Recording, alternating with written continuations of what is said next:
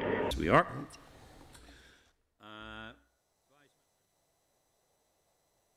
The only apology I think I've received has been from Matthew's indication of that be late that it's come through. And Gemma, if you have to go, Gemma, if you have to go, Militia, I'll take your if there's any votes. Yeah. Okay. Likewise, Matthew is delegated to Pat. Okay, and Matthew is delegated to Pat. Okay, thank you very much indeed.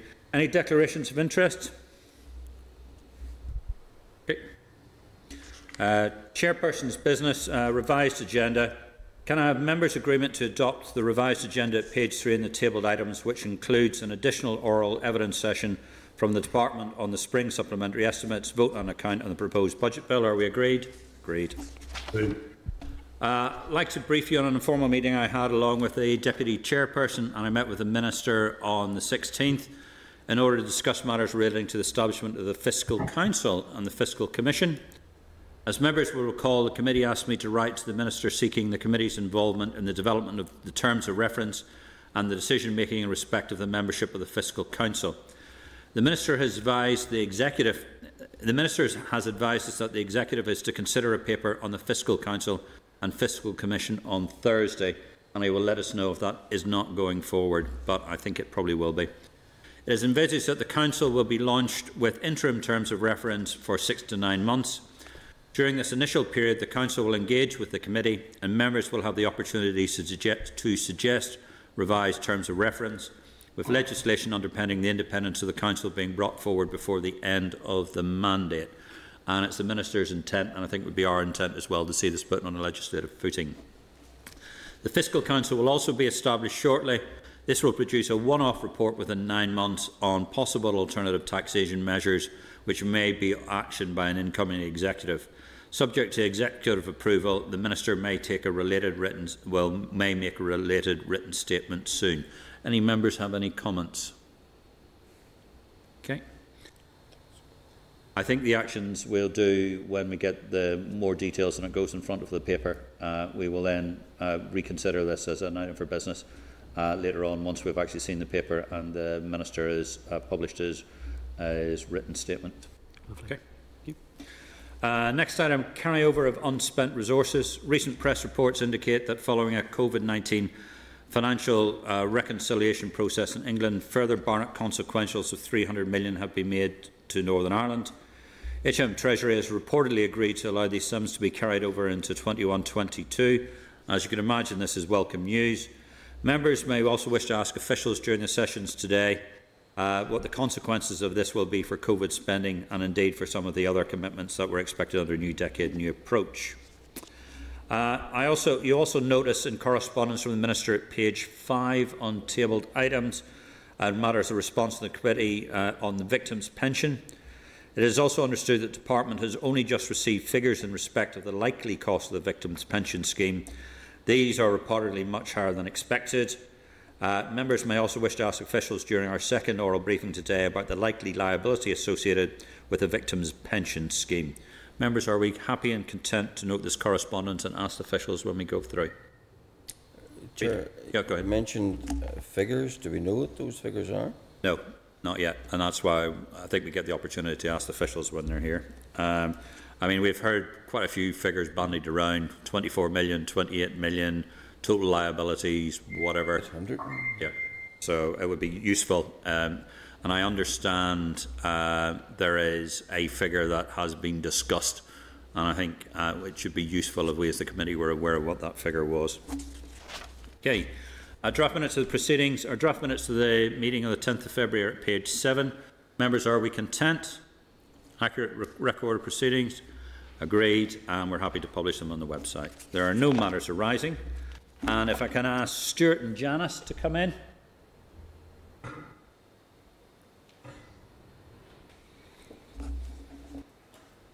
Okay.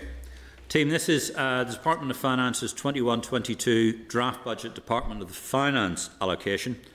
I remind remembers the session has been recorded in Hansard. I advise that the following papers are relevant to the agenda: Clerk's cover note at page 18, Department of Finance paper at page 21, the January 21 Investing Activity Assembly Report at page 24, and feedback from other committees, which is at page 27 and page 41. Stuart, or is it Janice who's leading off with us? Who's speaking first? I think Stuart's mute. Stuart, are you muted? Janice, are you muted? YouTube muting.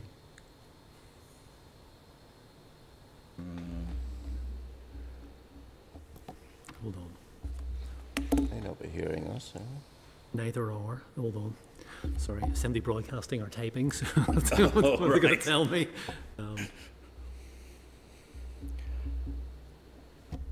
Stuart, Janice, wave if either of you can hear me. Well, yay, Janice. Yeah. We can't hear you at the moment, so we're trying to find out if the problem's from this end or not. Apparently it's their end, and they may wish to try their AV settings at their end. So we think the problem's at your end, not ours. Okay, we've been told the problem is at your end, and it's to check your AV settings.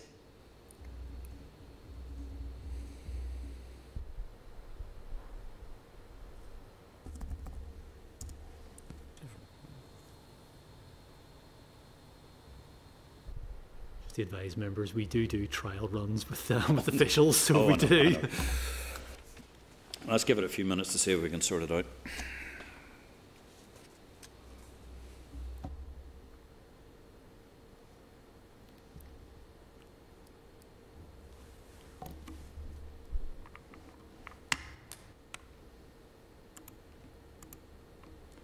Oh, no, it's their end, we're being told. Mm.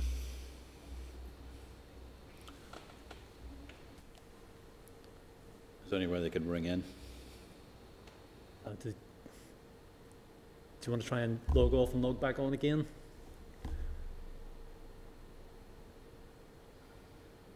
Nope, can't hear anything. Oh, here we go. That's what we're going to do. Sorry, members, just stand by. Are the other officials available yet? They're not on yet. not on yet. Same problem. For once, we're all on. Let's see.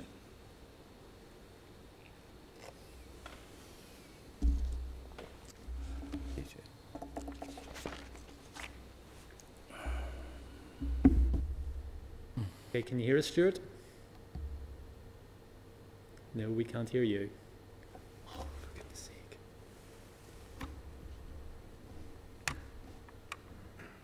Okay, let's, with the committee's approval, we'll give it another 5 minutes of technical trying to work it out. And then if that's not suitable, can we send the suggested questions to the, and any additional questions members might wish to ask, and we send them to them for response? Because otherwise we're just going to spend most of the day chasing. Yes, Chairperson, I think also this is an opportune moment. My Surface Pro has crashed, so I'm going to reboot that. I'll just have to switch it back off and on again. Can we not do correspondence or something while we're waiting? Yeah, I think I'll just give them another couple of minutes, Jim, and then.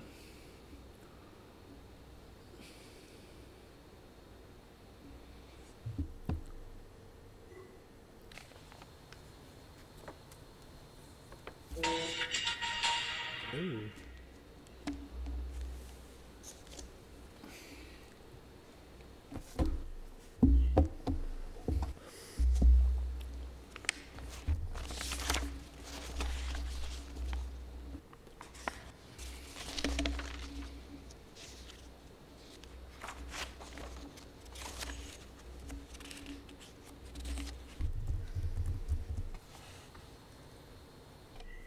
Committee, if we're content while we try and sort out some of these technical problems, can I ask you to look to item 10 on the agenda, which is, I think if we can do that and then move on to the correspondence.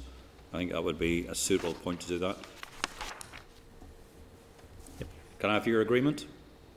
Agreed. Agreed. Okay, let's move on to item 10 on the agenda, which is the written briefing on Statutory Rule 2021-30, the rates, making and laying of different rates regulations Northern Ireland 2020.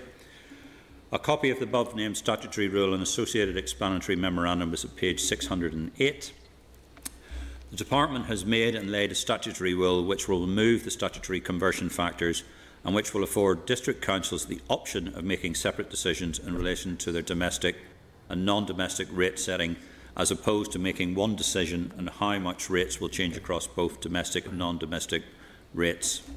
The Department advises that the decision is in line with recent discussion with NILGA and the switch to optional conversion factors recommended during the 2019 Business Rates Review. The Department advises that councils can continue to use the previous conversion factors should they wish, but the removal of the mandatory requirement will afford them the same flexibility as the Executive currently has when setting the domestic and non-domestic district rate. The rule has been laid in breach of the 21-day convention, as councils are expected to strike their rates before the 1st of March 2021. The Examiner's statutory rule has accepted this explanation. The Department advises that the rule is subject to negative resolution assembly procedure. Any members, any comments to make? Jim? This is a major change in local government funding. I'm a bit disappointed that normally the district rate is struck around the middle of February, where we are at the moment. When I originally saw the press comment about this, thought this was coming in February 2021. It's actually coming in now, or 2022. It's actually coming in now. I wouldn't have thought. I'm a bit disappointed also that the Examiner statutory rules felt that this was something that could just be excused. Now, whilst I think the principle is a good one, and it has been flagged up previously, why are we sitting here when most councils are already 99% done on their rate striking? Why are we dealing with this at this very late stage? Any other comments? Have councils operated in anticipation of this, or are they operating on the old system? I think they only have to strike their rates before the 1st of March. They haven't done it yet, so this is intended to be helpful. I think NILGA have asked for this. As the member has indicated, it was something that was mentioned in the business rates review previously, so they had asked for it. I think recently they've been speaking to the department, according to the department's correspondence, so that's why it's come forward now, and councils are in the process of making and levying rates as we speak, I think. Well, fair enough, but it's not good governance for such a huge change to be made like this. And I just think we should ask the department, why was this not given to us before Christmas? Yeah. So I think there's two parts of this, and I think that's a very valid question, Jim. I think we should be asking that question, but at the same time, are we content to say that we have no objection to the rule and the statutory rule to allow the process to continue? Very reluctantly. So I would take that, and just looking as much as I can amongst through the IT and sort of the limited members here, I think we should write to the department and ask them that specific question. But bearing in mind that the statutory rule is before us, and I accept your reluctance, Jim, but I'll put it to us. I'll put it to the committee. If the members are content that the Committee for Finance has considered Statutory Rule 2021-30, the rates making a levelling of differing rates regulations in Northern Ireland 2021, and has no objection to this rule. Is this agreed? We have no objection to the rule. Say again, Melissa. Sorry, that we have no objection to the rule. No objection to the rule, yeah. Yeah, we have no objection to the rule, yeah. Okay, agreed. Okay, if we move on to item number 11. Do you want to try? No, let's crack through this and then we'll come back to good, this, because otherwise we'll be chasing our tails in this one. If we move on to item number 11, correspondence, draw members' attention to the index of correspondence at page 617. Department of Finance expenditure under sole authority of the Budget Act findings. Jim, last week when you weren't present, but I realised you had a specific issue in black boxes, and I asked for this to be brought forward to this period so we could have a discussion about it. Members' attention is drawn to the departmental response on page 620. This correspondence indicates a fairly long list of measures over a number of years, including changes to AMI associated with universal credit, and personal independence payments following court judgments and reciprocal arrangements in GB. Changes to DEL, including the responsibility for payments to voluntary grammar and grant-maintained integrated schools, switching from DE to the Education Authority. Support for Northern Ireland Screen and for HMS Caroline, owing to low visitor numbers. Welfare reform, mitigation, social protection fund and the social investment fund. The Department advises that in future formal letters of approval will issue rather than emails, and officials have offered to come and brief the committee on this issue. Members, do we have any comments? Jim? Yes, obviously it's been a practice to be very select with it over the years, which I think is quite wrong. The rule exists for a purpose, and I'm disappointed to see how infrequently it was properly exercised. And the rule is really designed to explain why there isn't legislation in place.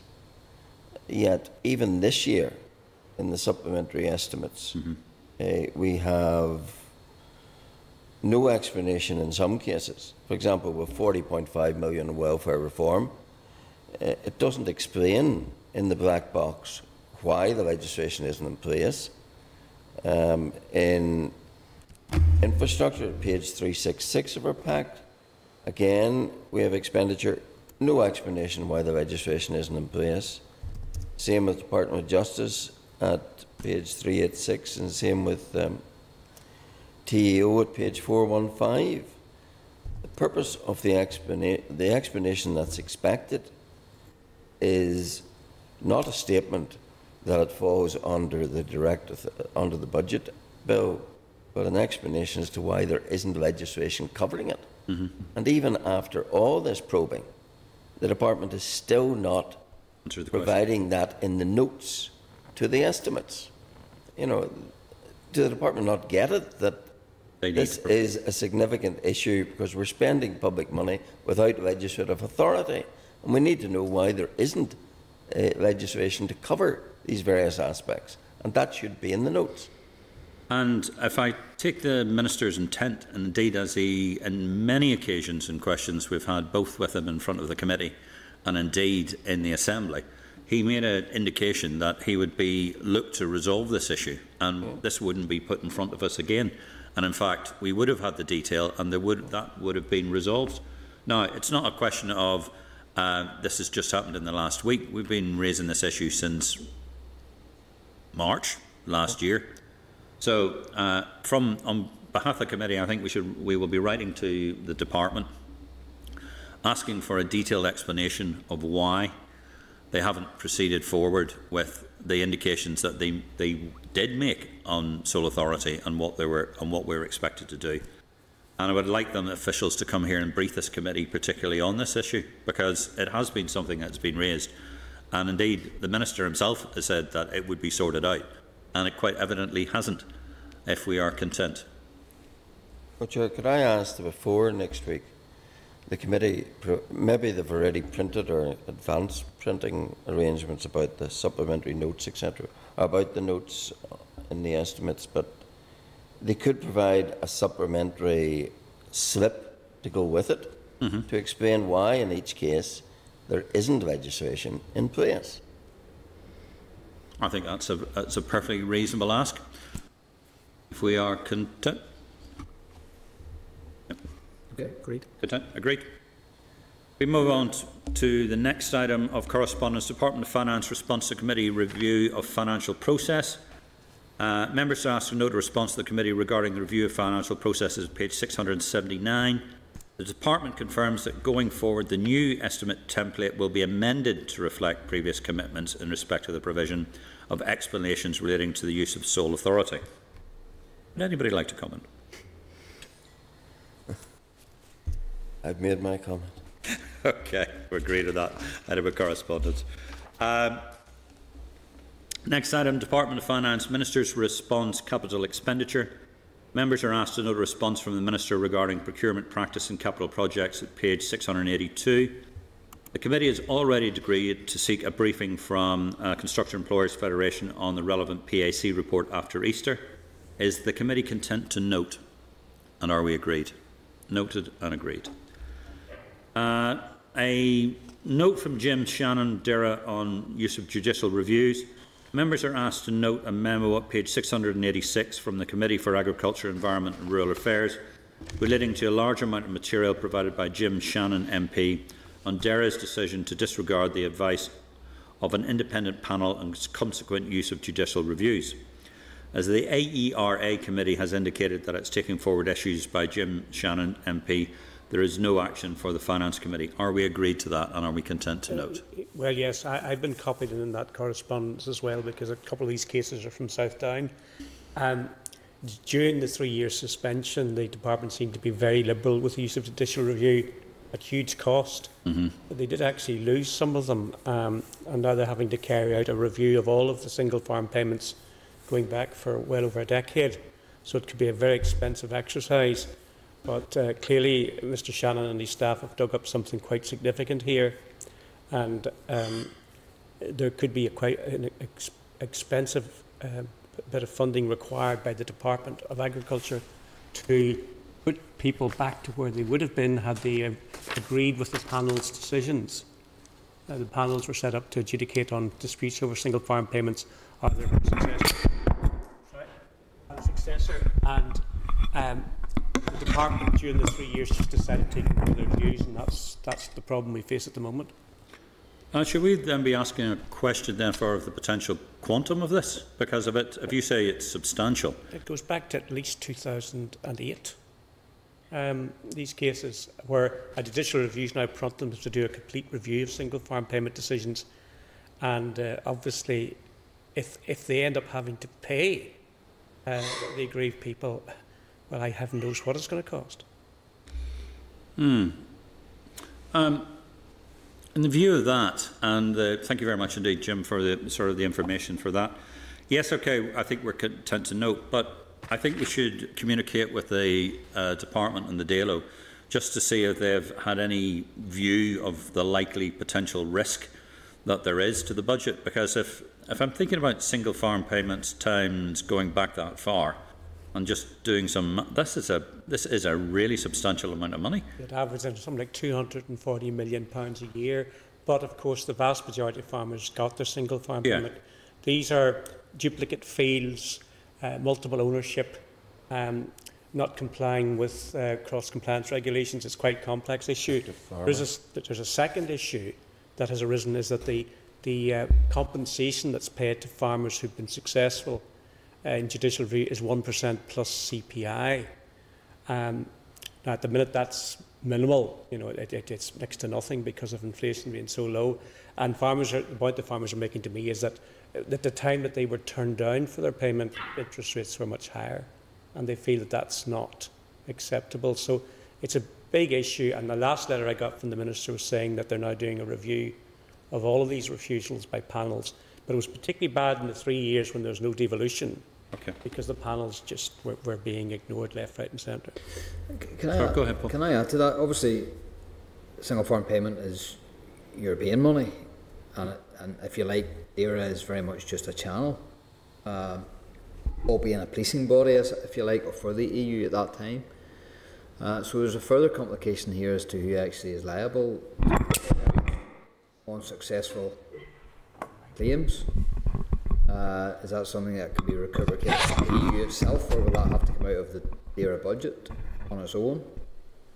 Because, you know, at the end of the day, they were only an accounting body or a conduit to get that money down. So it'll be interesting to see how that actually plays out. So if we can ask a question around who's actually liable. I'm glad this, Jim, thank you very much indeed for sort of bringing this up. I think we need to ask a question of the DALO to ask the department to, through its various links to DERA, to find out what the likely risk is, and is there a substantial risk? Because if we're talking, even if we were talking about 5% from 2008, or 2 to 5%, we're still talking about substantial sums. So the two cases I'm dealing with, one was £29,000 and the other was £30,000. You know, who had been refused. But it tends to be the higher figures that appeal to the panel. Yeah. But you know, and of course, to a lot of farmers, this is maybe 40 or 50% of their income. Yeah. Okay.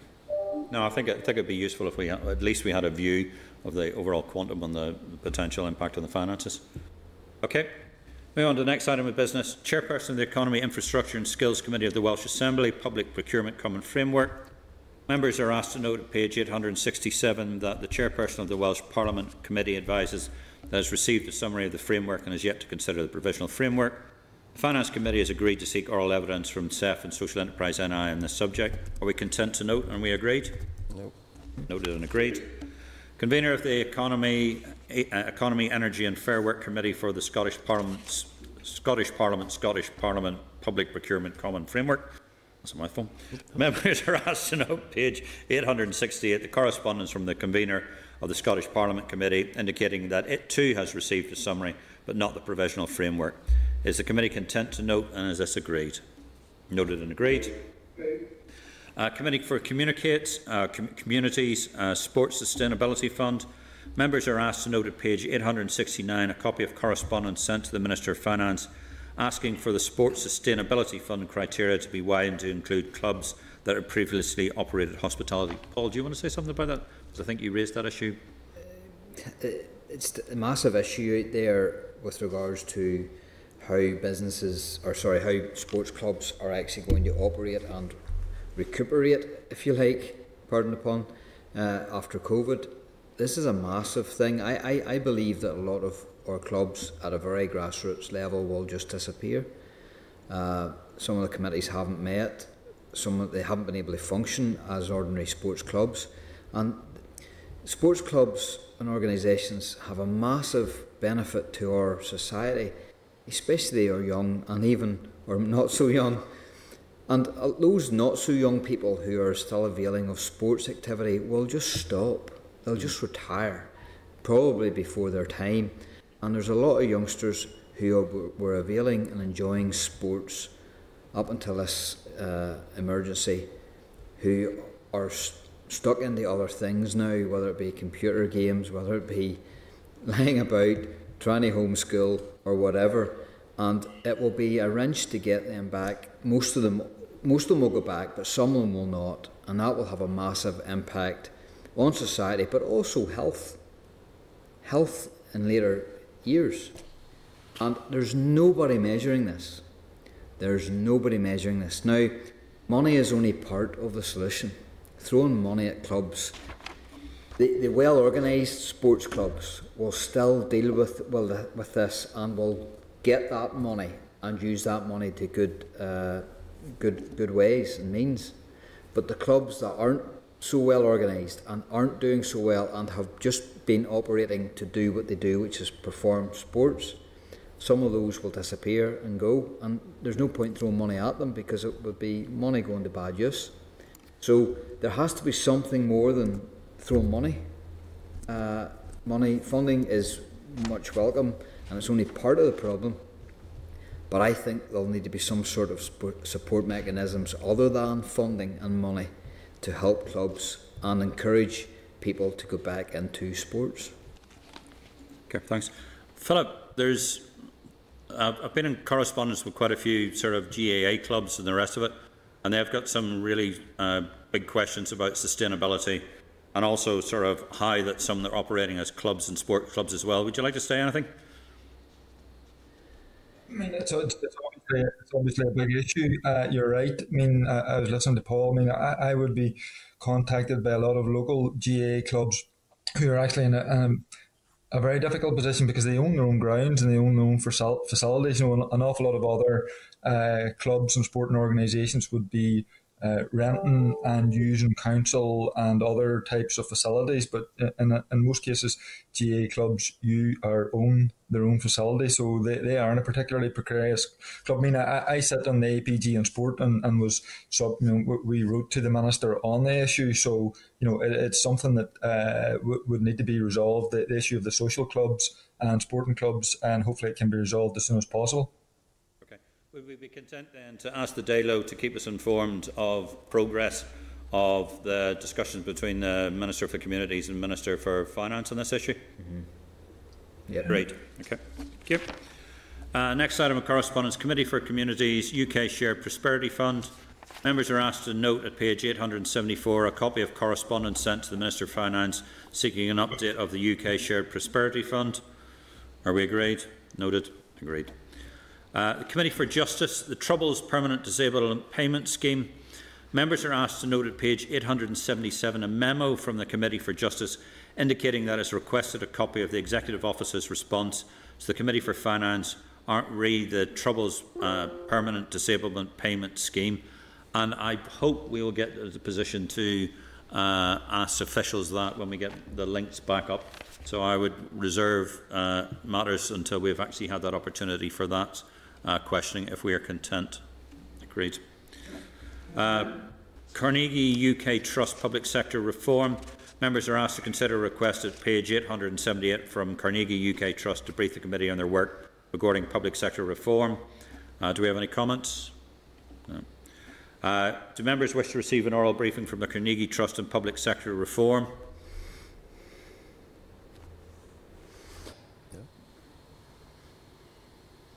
I think Mr. Hall's just saying. Agreed.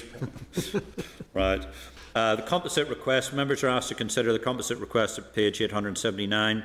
Since this is provided, responses have been received in allocations and compliance, transaction types, OECD review and victims' pensions, which was tabled, and from DFE on ABBA Driving School and the Presbyterian Mutual Society, and will be considered next week.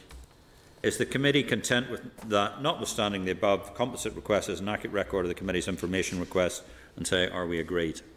Agreed. Agreed.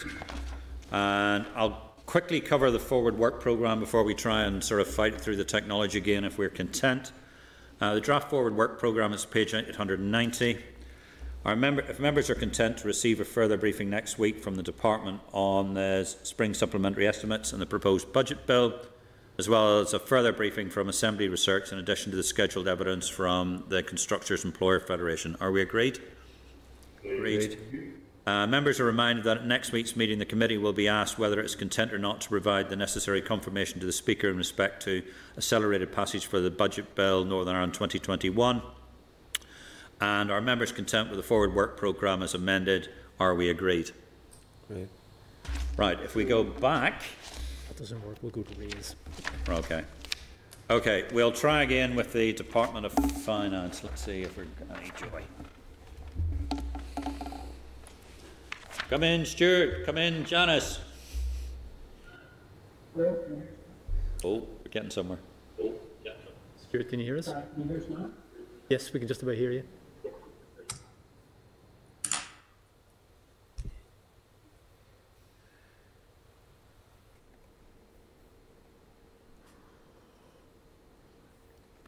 Doesn't bode well. This is back to you. Stuart, let me know if we can hear us. Yeah. Okay. Looks very good. We're signed. We're having difficulty hearing you, Stuart. There's feedback too. Can you hear me? Yes, I can, Janice. We can hear you. Don't tell me you're in the same room as Stuart. Maybe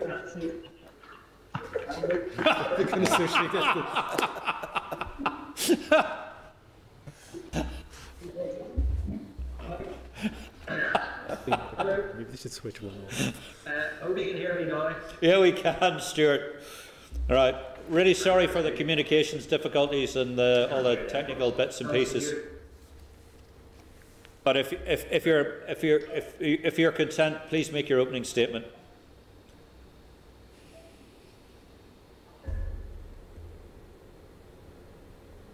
Sorry, could you repeat that? If you're content, could you please make your opening statement? Okay, sorry. Okay, thank you for that. The department, I provided the written draft, so or written brief, so I'll not go through it verbatim, but I'll pick out the highlights from this. So, the department has been allocated a draft budget for 21-22. And it's along the same lines as last year. We were allocated 166.8 and received some additional monies, 1.8 for associated with EU, 1.3 for collaborative procurement. So that brings us actually to a resource total of 170. and the way it's been sitting at the moment and allocated is sitting on the table that shows the spending areas it's going to. As you may be aware, I'm not sure that the department's budget, most of it is staffing costs and contracts. We have a lot of rates, office estates, large IT contracts, those underpinning the shared service that we have. Also, a number of large IT contracts and LPS operations. The department is looking to take forward not only its normal business, but some new priorities in 21-22, and that includes the Fiscal Council and Commission. And we're also looking to help improve and transform procurement and include an updated non-domestic revaluation, bringing that in for 3 years as opposed to the 5 years. There's also a number of pressures arising from including the census, which is due to take place next month. Rates rebate scheme, which is under pressure, and the replacement of aging IT systems, which we have, which are related to both for HR, finance, which provide services right across departments, and also then as I mentioned, the LPS IT systems, and we need to take these forward. So, having said that, then looking at the sort of pressures that we might have within our current budget, we're looking maybe around 16 million worth of pressures. And in addition to that, if there was any pay increase on that, then we would have to absorb that. So the bottom line is on the resource budget that we do have internal pressures. What we're trying to do is look at those pressures, see if we can move them down, and look and see if there's any other lower priority areas or other areas where we can make savings to try and live within our budget. And we're on a process at the moment of working with the directors to see how we can deliver savings to make sure that we do live within our budget. And we will be bringing a paper to our minister and agreeing with him what he wants to take forward as far as those proposals are concerned. You'll also be aware the department has been doing this year a lot of work on the COVID-19 grants, and we expect that, although we don't know how it's going at the moment, but we expect there will be some activity obviously next year going into the next financial year. The minister's already announced a freeze on domestic and non-domestic rates of 150 million, although that doesn't actually score within the department's budget. That's without the budget.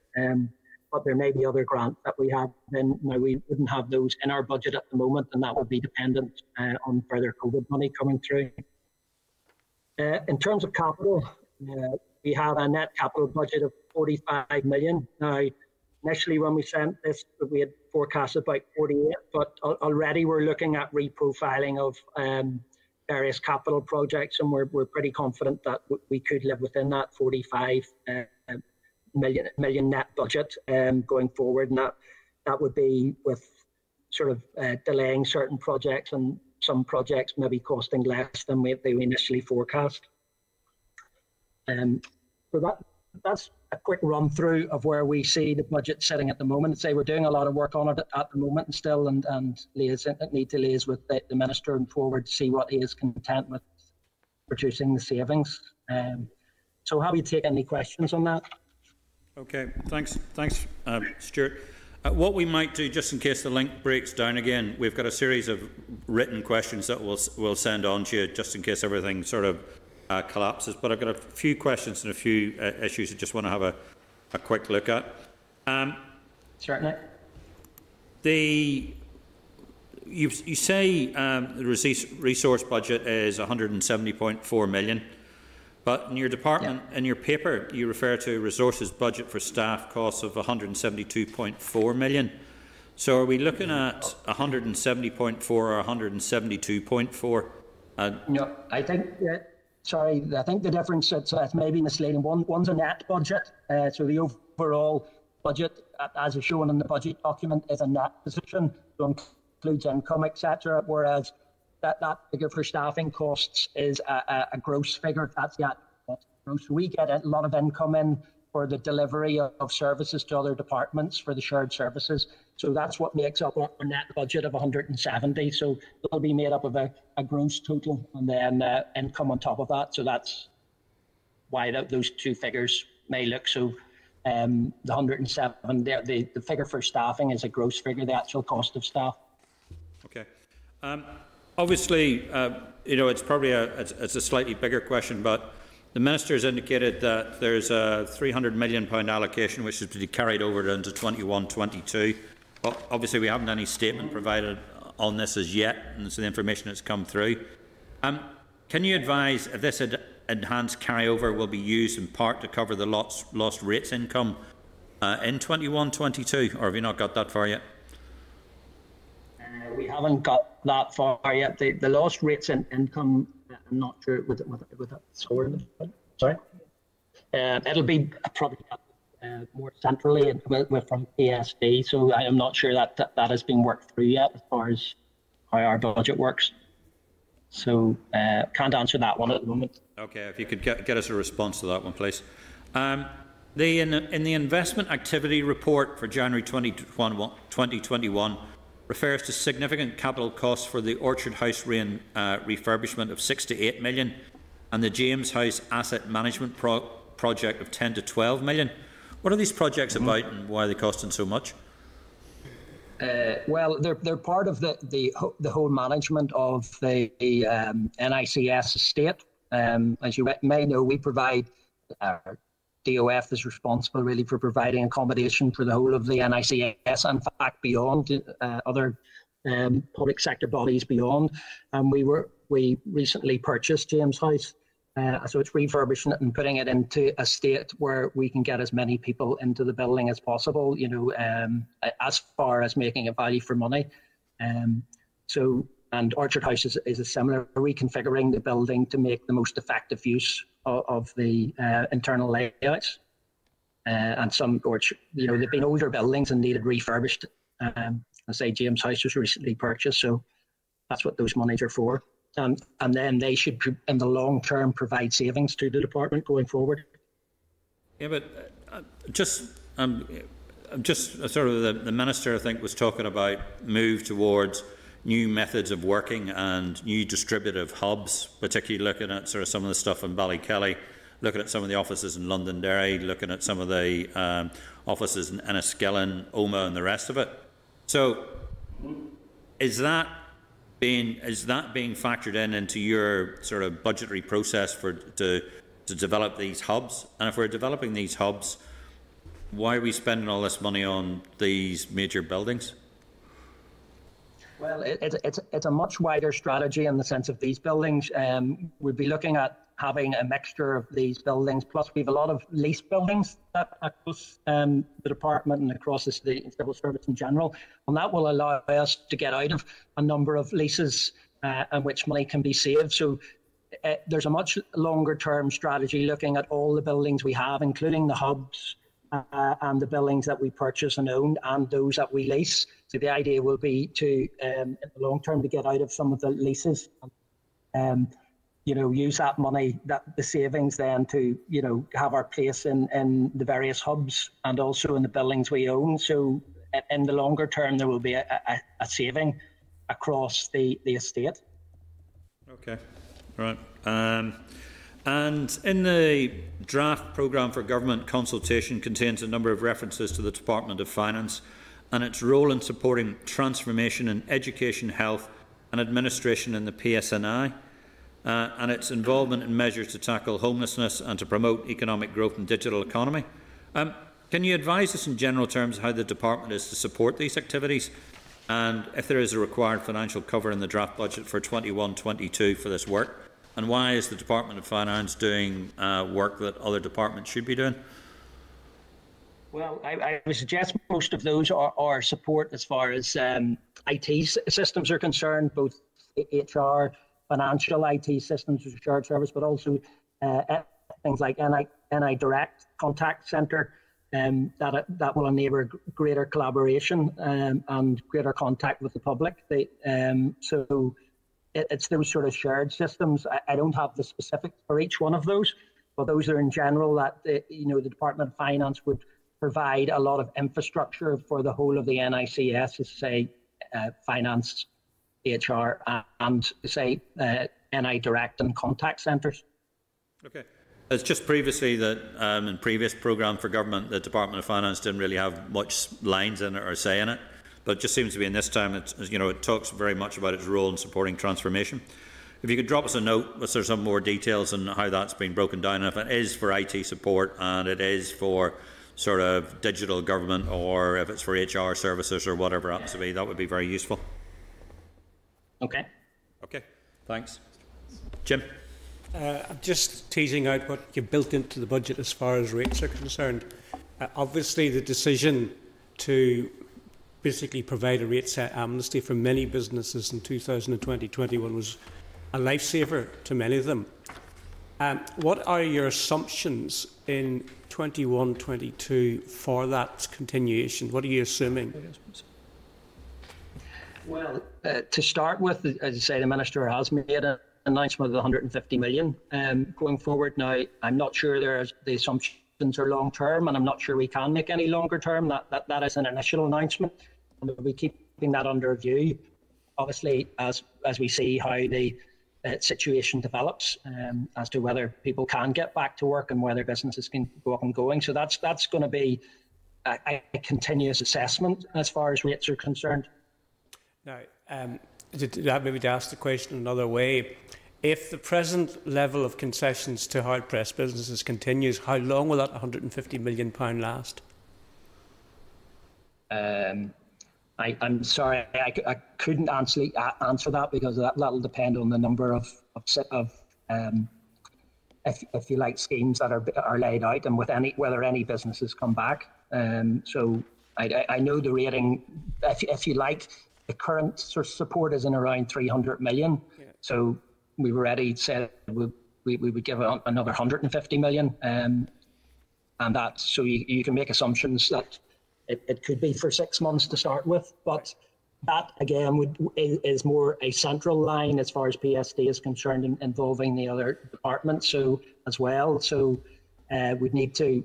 I couldn't answer that with any accuracy, but saying that you could make that assumption. Yeah, and obviously that's very welcome. But if the situation doesn't improve as much as we expect, what flexibility is there then to extend that beyond 6 months? Or would you be expecting funding from outside the department for that? Well, I would anticipate that we would be looking for additional funding for that, because the sheer scale of that, the amount of money required from that, I'm not sure could be absorbed within the Northern Ireland bloc. So the only certainty we can give for businesses is that there's £150 million which may provide a rates holiday or rates amnesty for about 6 months. We don't have it tied down to an exact time. I mean, can businesses assume they're not paying any rates until September? No, I don't think they can make that assumption, and I don't think I'm in a position to make that suggestion either. We won't tell anybody. We will keep it between ourselves as a secret. No. I appreciate that. I still wouldn't want to be saying things that are wrong. I can only state the facts that there is 150 set aside next week. Would it be useful for the department to actually specifically tell businesses now, before the start of the new financial year, where they stand, so that there's clarity? Because whilst this is all very welcome, the new initiatives seem to suddenly appear from nowhere, and that's very difficult for businesses to plan long term. Can we be specific and say, if you're a certain category of business, you will pay no rates until a certain date, or is that asking for too much? Well, I'm certain that the Minister will be looking at that, and has been in contact with businesses, and representatives. So I'm sure there will be some sort of announcement to allow businesses to account for that. Okay. You happy? Jim? Yeah, I just wanted to go back to the question about the Connect hubs. How much are you planning expenditure-wise in connection to the Connect hubs in next year's budget? Well, that's at the moment there's not very much in the budgets for those next year. I mean, we're looking at first of all, that's very early stages as to we're talking to various councils in various areas as to how much it might cost. So we don't actually have much in those areas, and it may be that part of it is looking at what buildings we have and sharing them or whatever. But at the moment, it's very early stages for the hubs. Sorry, we've a written statement just released this afternoon by the Minister, which says the first Connect 2 hubs are expected to open in Ballykelly and Downpatrick this year. Planning has started for facilities in Ballymena, Craigavon, Omagh and the Antrim Abbey area, with their opening plan for 2022. And you're telling us there's no financial allocation for those? No, what I'm saying is there wasn't any specific allocation for those, but there is an allocation for the reform of property management in there. So we will be looking at how we can best allocate those resources to make sure that hubs are covered. But have you any idea how much the hubs are going to cost? I don't. We can have a look at and provide you with some information on that. I don't have the information. Is it a resource and a capital expenditure? It's likely there may be a combination of both. Well, would we not then expect to see that reflected in the figures you're bringing forward to us for next year's budget? Well, as I say, this is still the very early stages, and is the draft budget. A lot of these, particularly the hubs, is ongoing work. So we need to look at what the outworkings of those are and factor them into our budget. Thank you.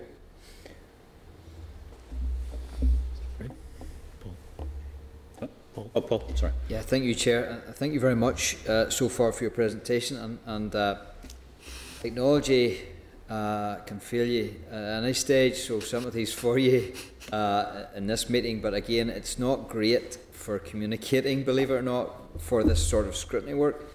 Can I ask, how much of your direct budget in the Department of Finance is actually, and the term was used last week, which I'll use, it's not my own terminology, but it must be economic jargon. How much of your budget is silted up by old borrowing and interest payments? How much of our budget? I'm not sure any of it is. Right, okay. Sorry. No, we would get an allocation from the centre, but there wouldn't be borrowings and things within. Yep, so the pure department hasn't had to at some point bid for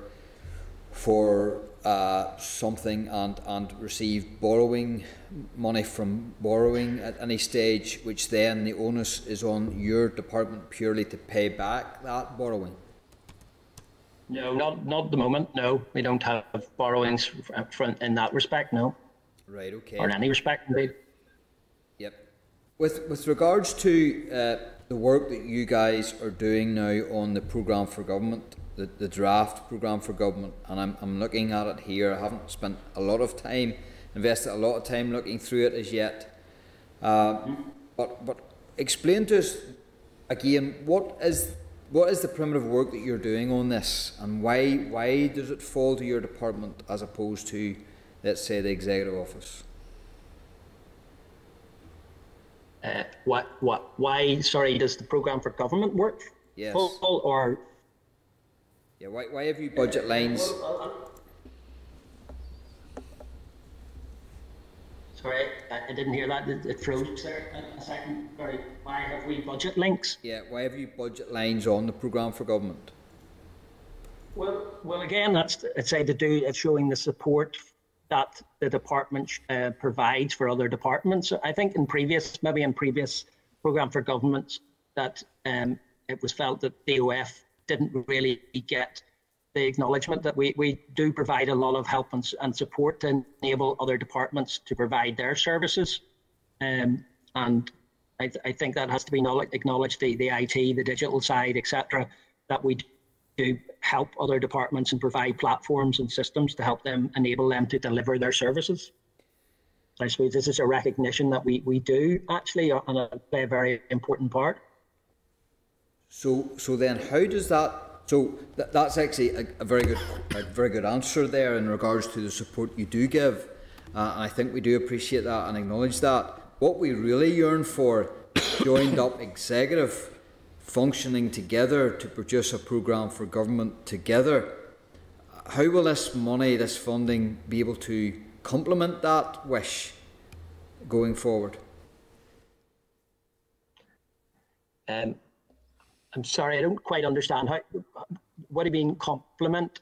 I mean, the money in the budget is delivering it. I'm not sure it necessarily complements other money. So to explain myself, I suppose what we have is a programme for government, but what we still have is a silo mentality within executive departments.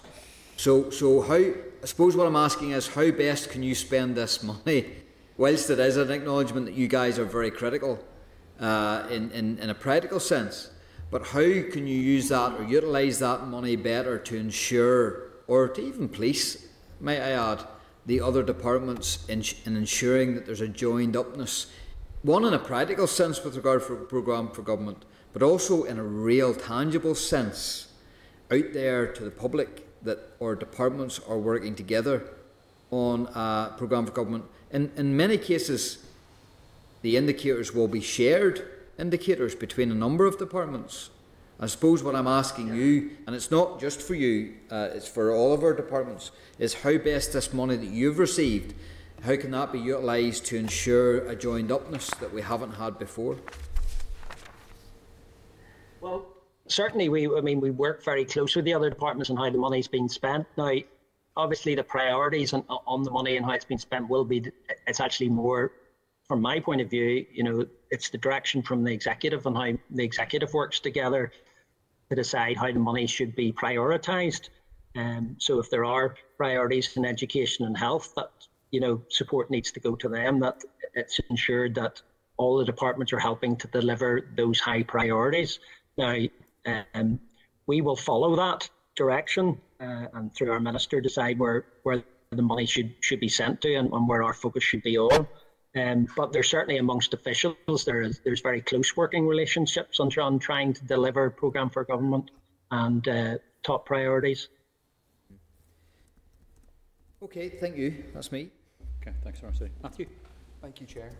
Apologies, I was late for the start of today's meeting. Can I just ask, Stuart, and I'm not sure if this came up prior to my arrival, you've allocated 2.3 million for as support for Fiscal Council and Fiscal Commission. Just wondering what the bulk of is that salaries basically? What else is it going to be spent on? Well, sorry, that's not all for Fiscal Commission, Fiscal Council. That also includes, CPD building, DSO transformation, and PSD baseline. So it's finance, procurement, policy, Fiscal Council, and Fiscal Commission. So there's only a small element of that will be probably for salaries and on the Fiscal Commission and Fiscal Council. We'll be talking about less than in terms of salaries, things like that. And support, obviously, for them because they will need some sort of secretariat. But it doesn't sound like if it's Fiscal Council, Fiscal Commission, and CPD, it'd just be helpful to understand I need to step out at 15:15. What the balance is in terms of it's only for 5 minutes. How that number was arrived at, as someone who's very supportive of the setting up of both. Yeah, and I think that's very much under development. I don't have the actual detail behind that as far as how the Fiscal Commission and Council are impacting, whether attendance fees or whether they're treated like board members or whatever, but they will have some sort of expenses as far as attendance fees and things like that are concerned, and they will also have a secretariat behind that. Now, I say it's certainly not that 2.3 million. The vast majority is not for Fiscal Council. I don't have the exact figures as to how much that, and I'm not sure that those exist yet at the moment, the very accurate figures. These are just high-level figures that we need to be looking at to make assessments as to what we need to factor into our budget. Okay, and then this may be a stupid question, but just on the resource del side, the department has there's a 1.8 million allocated for EU exit costs. What is that mostly? Well, a lot of that work will be things like DSO, looking at statute.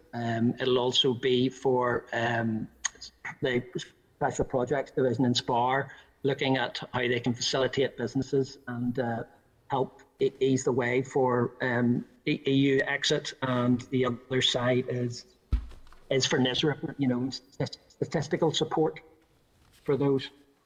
Okay, and then the 1.3 million for SEUPB, that's effectively administrative. That's the administrative cost. So yes, that's funding to run the north-south body. Yeah. Okay. Okay. Thank you. Good. Any other questions? Okay, Stuart, Janice, thanks very much indeed, but apologies again for the communications link. No. We've probably got a few written questions we'd probably like to send on to you to have a look at, but okay. Rather than continue with this torturous link, I think we can do that as well. But good to talk to both of you again, and I hope Janice doesn't feel too put out by having to be pushed off her working microphone. No, I think she's very happy. Okay, talk soon. Thank you very much indeed. Right. And we should be okay for the department. Right, so. Let's see. Next item on the agenda, hopefully this is going to work. Department for Finance, Draft Budget Bill 2021, Spring Supplementary Estimates and Vote and Account. And that's Joanne, Jonathan and Roisin.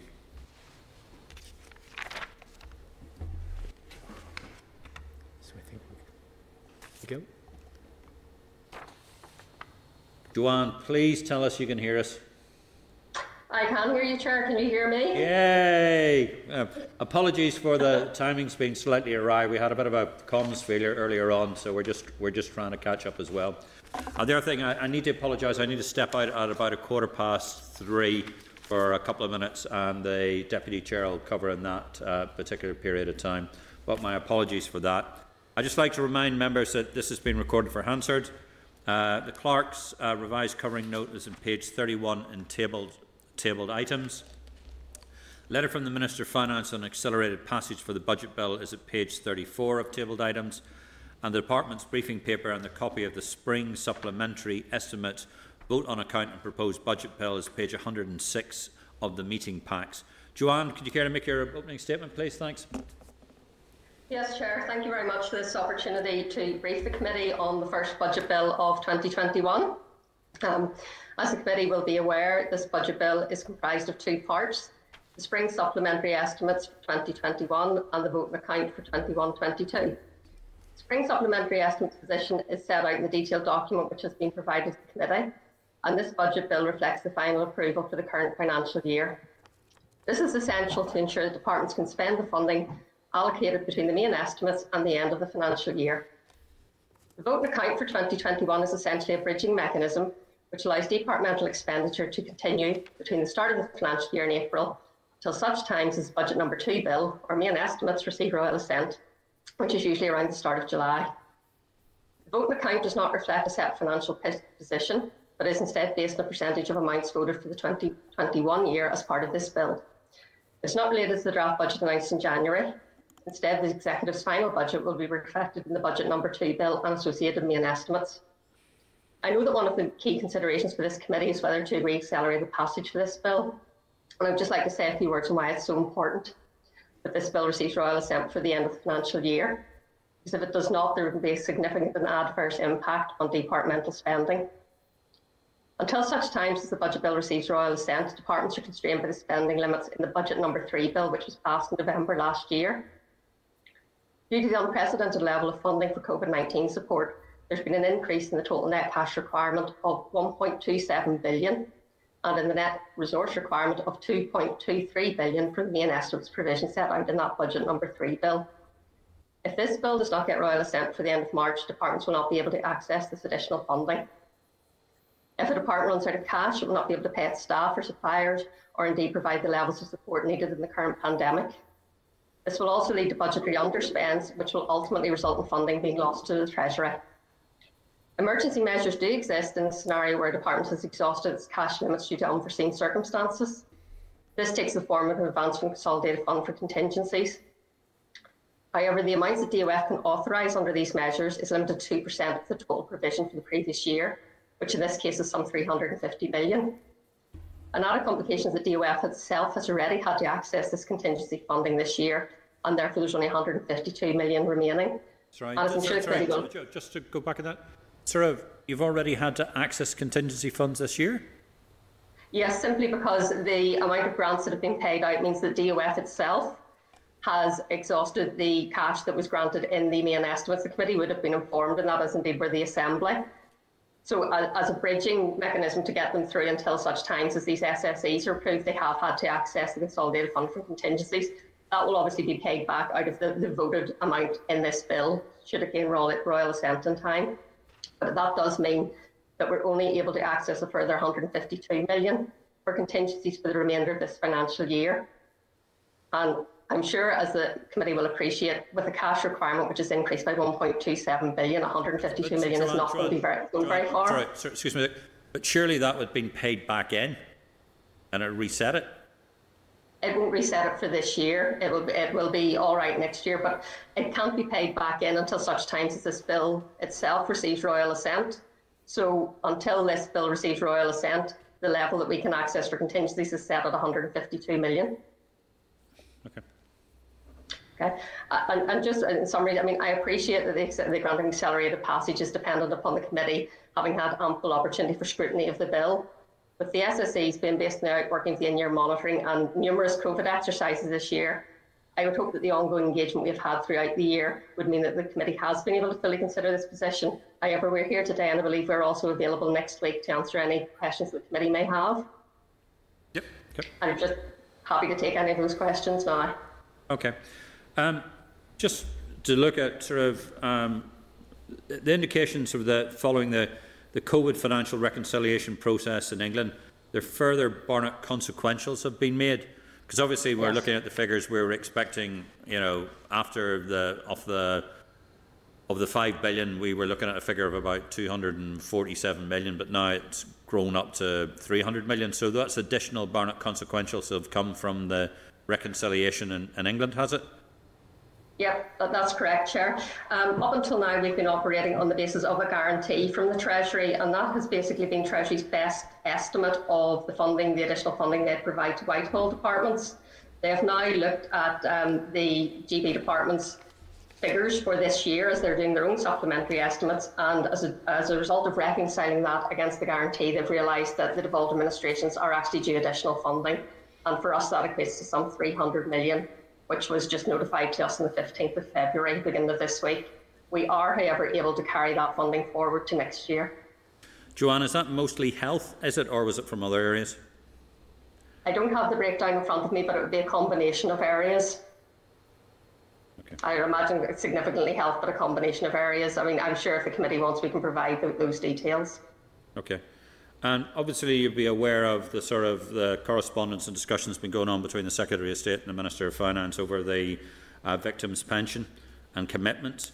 Can you advise where we are in terms of allocating any of the remaining unspent resources for 2021 and the consequences of the Barnett consequentials for COVID spending, whether any of this can be used for victims' pensions or any of that discussion has been made with Treasury? Because I think the Minister has alluded to the fact that there are He has concerns that the figure that they originally thought is significantly larger, but we're being asked to look at we are not being told what that figure is. And can you give us any sort of guidance on what that figure is? Because I understand the TEO has now provided figures to your department.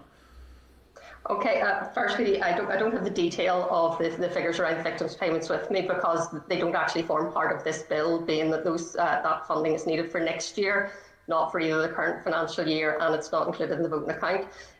You're correct. The TO have asked the Government Actuaries Department to prepare a report for them, which will provide more accurate figures, but as I say, I don't have the detail of those figures. But they will be a cost to next year's budget. In terms of can we use the unspent COVID funding, the unspent COVID funding that we had prior to the announcement on the 15th of February needs to be spent this year. Unfortunately, the Chief Secretary is not allowing us to carry any of that forward. Therefore, it can't be spent for victims' pensions when those costs will be incurred next year. The additional funding we got at the start of this week, the 300 million, we can carry that forward, and there conceivably it would be available for victims' pensions. However, it has been provided for COVID support, and there is no doubt that that funding will be needed for COVID support next year. These are things that the Executive can consider as it's looking at its final budget for the year, and indeed the monitoring rounds in the early stages of the year. So the additional 300 million is specifically for COVID support? It has been provided as a result of funding given to Whitehall departments for COVID support. My understanding is the executive is not restricted as to what it could spend that on, but given that it has been given as consequences of COVID support in England, there may be an expectation that it's used for COVID support here. Right. Okay. Okay. Jim? Mr. Alistair? Jim? No, clever Jim. A couple of points, if I might.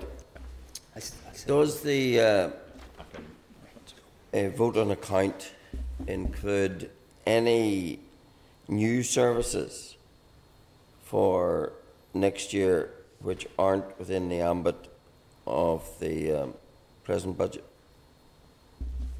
I'm afraid I'm going to turn to Roisin and Jonathan on that. They're more over the detail of it underpinning that. I mean, it is possible, it is permitted that new services are included if there's the legislation to back those up. Perhaps Jonathan or Roisin would like to comment on that.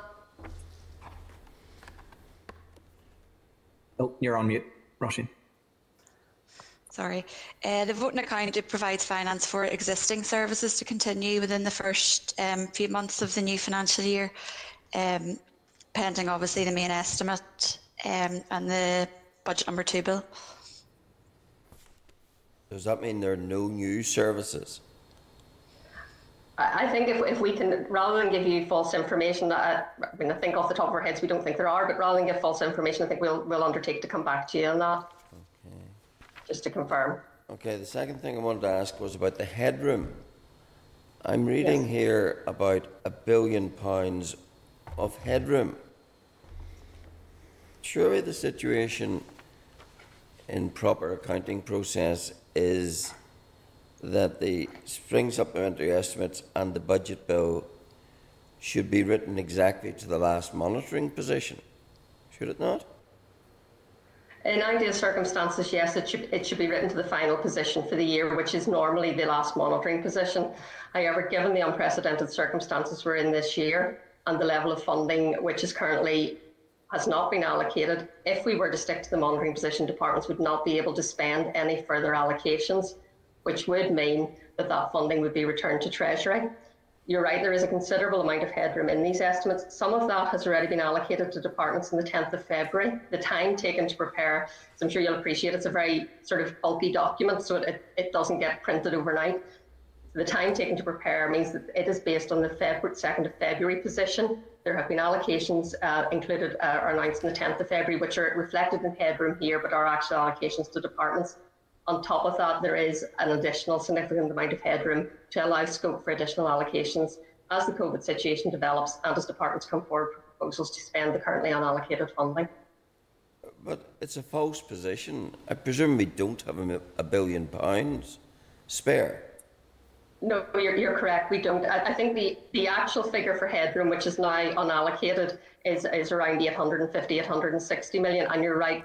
We don't. We have around 300 million, I think, unallocated if you take the resource capital and FTC into account. However, we can't be seen to preempt executive decisions. So we have built-in scope there for allocations to be made. If we knew where the executive was going to allocate it, we wouldn't need headroom, so to speak. Now, departments are also constrained by their budgetary position, and all departments and their accounting officers and ministers are aware that they cannot spend money that they don't have the budget cover for. So although the headroom built into the estimates allows some 800 odd million more than has currently been allocated, departments are aware that they can only spend that money if they have a corresponding budget allocation agreed by the executive and announced to the Assembly. But presumably that headroom is coming from money unallocated at the centre and money that departments haven't surrendered. Is that right? No, not necessarily haven't surrendered, though that could be the case. I would hope that we will not get any surrenders between now and the end of the financial year, given that the January monitoring round is usually the last opportunity for that. But it will come from funding that is unallocated at the centre. However, it is greater than that because it's for the executive to decide where to allocate that funding, and those decisions haven't been taken yet. Yes, but if we were just to restrict the headroom to the amount of funding available, that would mean that the executive would have to make the allocation to those departments which had the headroom built in. This leaves their options open as to where that funding, unallocated funding, will ultimately go. Perhaps I might. Is that another way of saying? Sorry, is that another way? Is that another way of saying that you're building headroom into multiple departments, even though you don't have the funding for that, so that the executive can move it about wherever they want? Not move it about, and I'll maybe let Jonathan come in because I think he had a point to make, but not move it about wherever they want, but so as the executive can decide where to allocate the funding that is currently unallocated. Now, within that, some of those departments, as I say, for example, the DERA 9 million for forest, 9 million headroom built in was for Forest Service, and that has already been announced on the 10th of February. Similarly, the health headroom of 175 million for PPE and the 15.2 million is for Trust Capital, again announced on the 10th of February. There are other amounts in there being, I think, primarily for DFE and DOF, where headroom has been built in to allow either extensions of existing schemes as the situation develops or new schemes to be developed. And at this point, it's not clear where that funding will go. So we have left the option open. Sorry, Jonathan, did you want to come in on a point there? Yes, I was just going to say that the reason why, or part of the reason why the headroom is a multiple of the budget that's allocatable is partly due to the uncertainty that you've talked about there, Joanne, and especially actually if we think back to the 2nd of February position, which was the January monitoring round. So at that point in time, the uncertainty was even greater. And one of the ways that I've sort of tried to have an analogy in my own head is it's like court cases. If you had 3 court cases that could each cost you £10 million, but there's only a sort of a 1/3 chance that you lose any one of them, you will only need the £10 million budget, but the headroom would need to give you the option to put it in any one of those departments. And that's what Joanne was kind of alluding to there around the level of uncertainty around the schemes. A lot of departments are, as you know, building schemes at some pace. And this, if you like, allows them to explore the practicalities of it and then allows the executive to make the actual allocations to whichever ones are the most promising. Whereas at the position where the estimates were, if you like, finalised, the departments didn't have that level of detail around how much was practical for them to spend, how much would they need. A lot of these schemes are demand-led, so it takes them some time to work those details through. But just explain to me, reconcile all of what you've just said with the spirit of Section 64 of the 98 Act. You'll have to remind me of what it says. Well, I was about to say the same thing. Well, let me read it to you. The Minister shall, before the beginning of each financial year, lay before the Assembly a draft budget, that's to say a programme of expenditure proposals for that year, which has been agreed, etc., etc.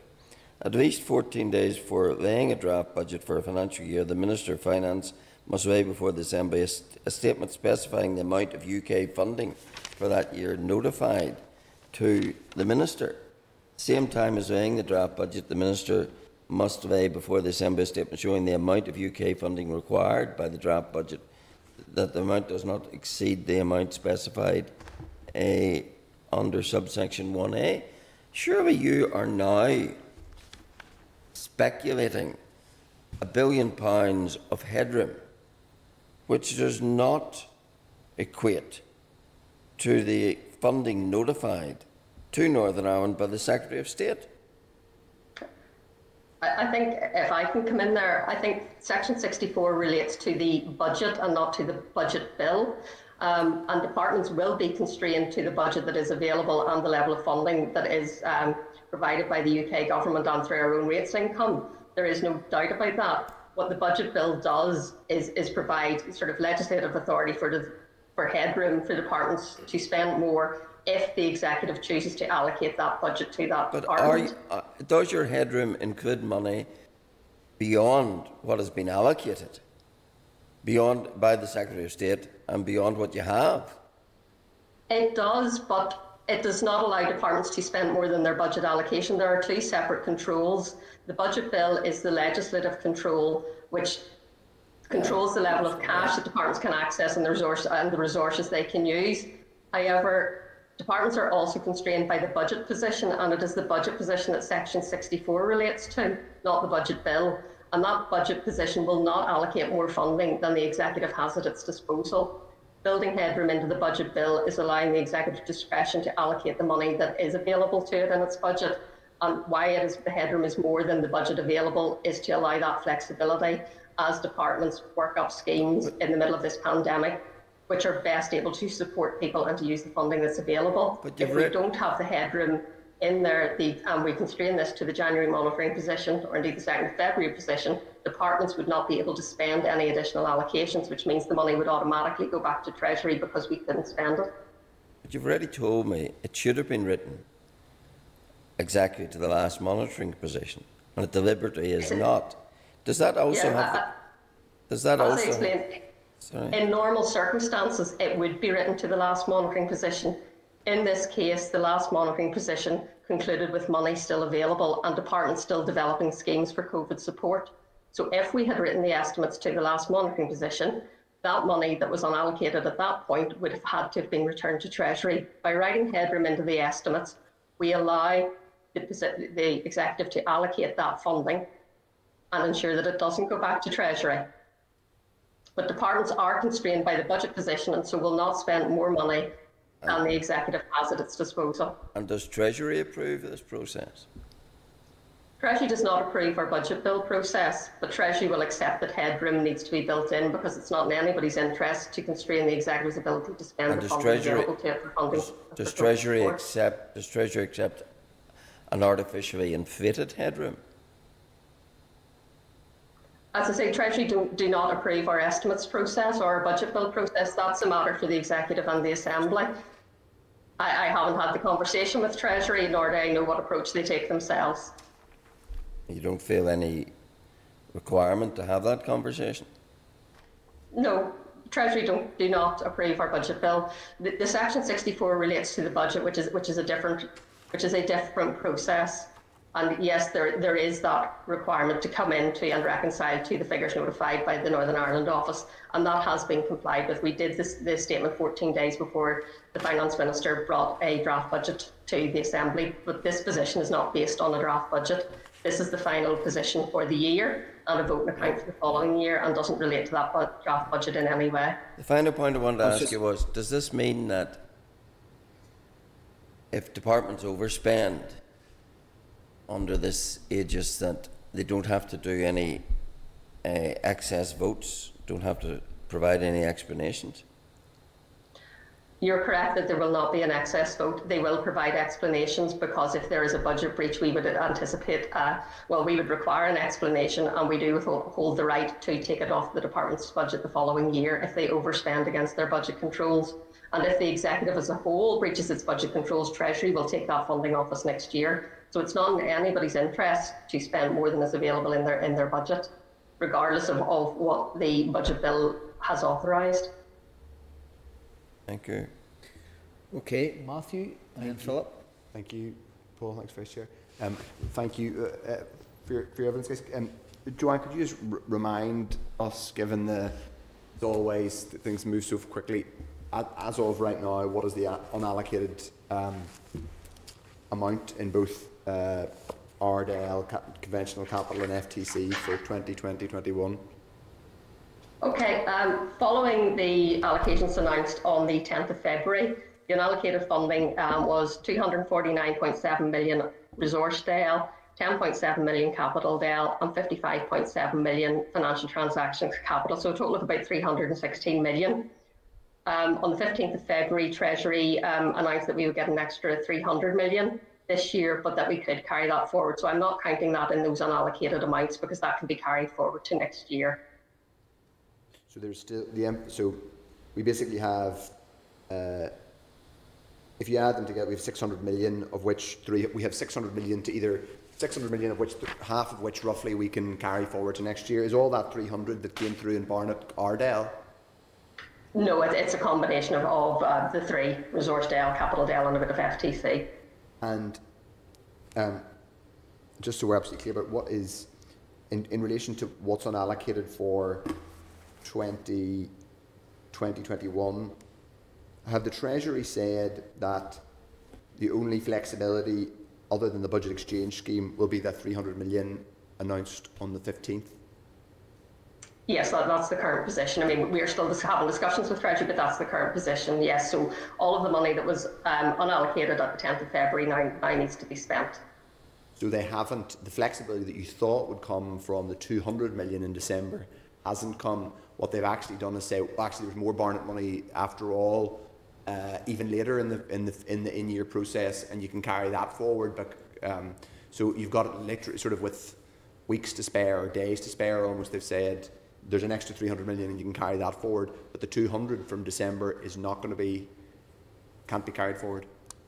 Yeah, that's exactly it. The 200 from December, which we were led to believe they would look sympathetically to carry forward, has now not been allowed to carry forward, and I can only assume that that is because there's such high levels of additional funding have become available so late in the year, and they're allowing us to carry that forward. But you're absolutely right, we can't carry forward the 200 million from before Christmas. And did they give an explanation why the 200 million couldn't be carried forward? No, unfortunately, Treasury don't have to give explanations. They just have to give decisions. My own assumption would be that at the time we were having the conversations about that, they weren't aware how much additional funding was going to come out later in the year. And given that there's now, for Northern Ireland alone, some 300 million coming out in the middle of February, I think Treasury feel that that is sufficient to be carried forward, and the preference is obviously that we spend the money available before Christmas. Just so we understand it, just because sometimes it seems like an opaque process.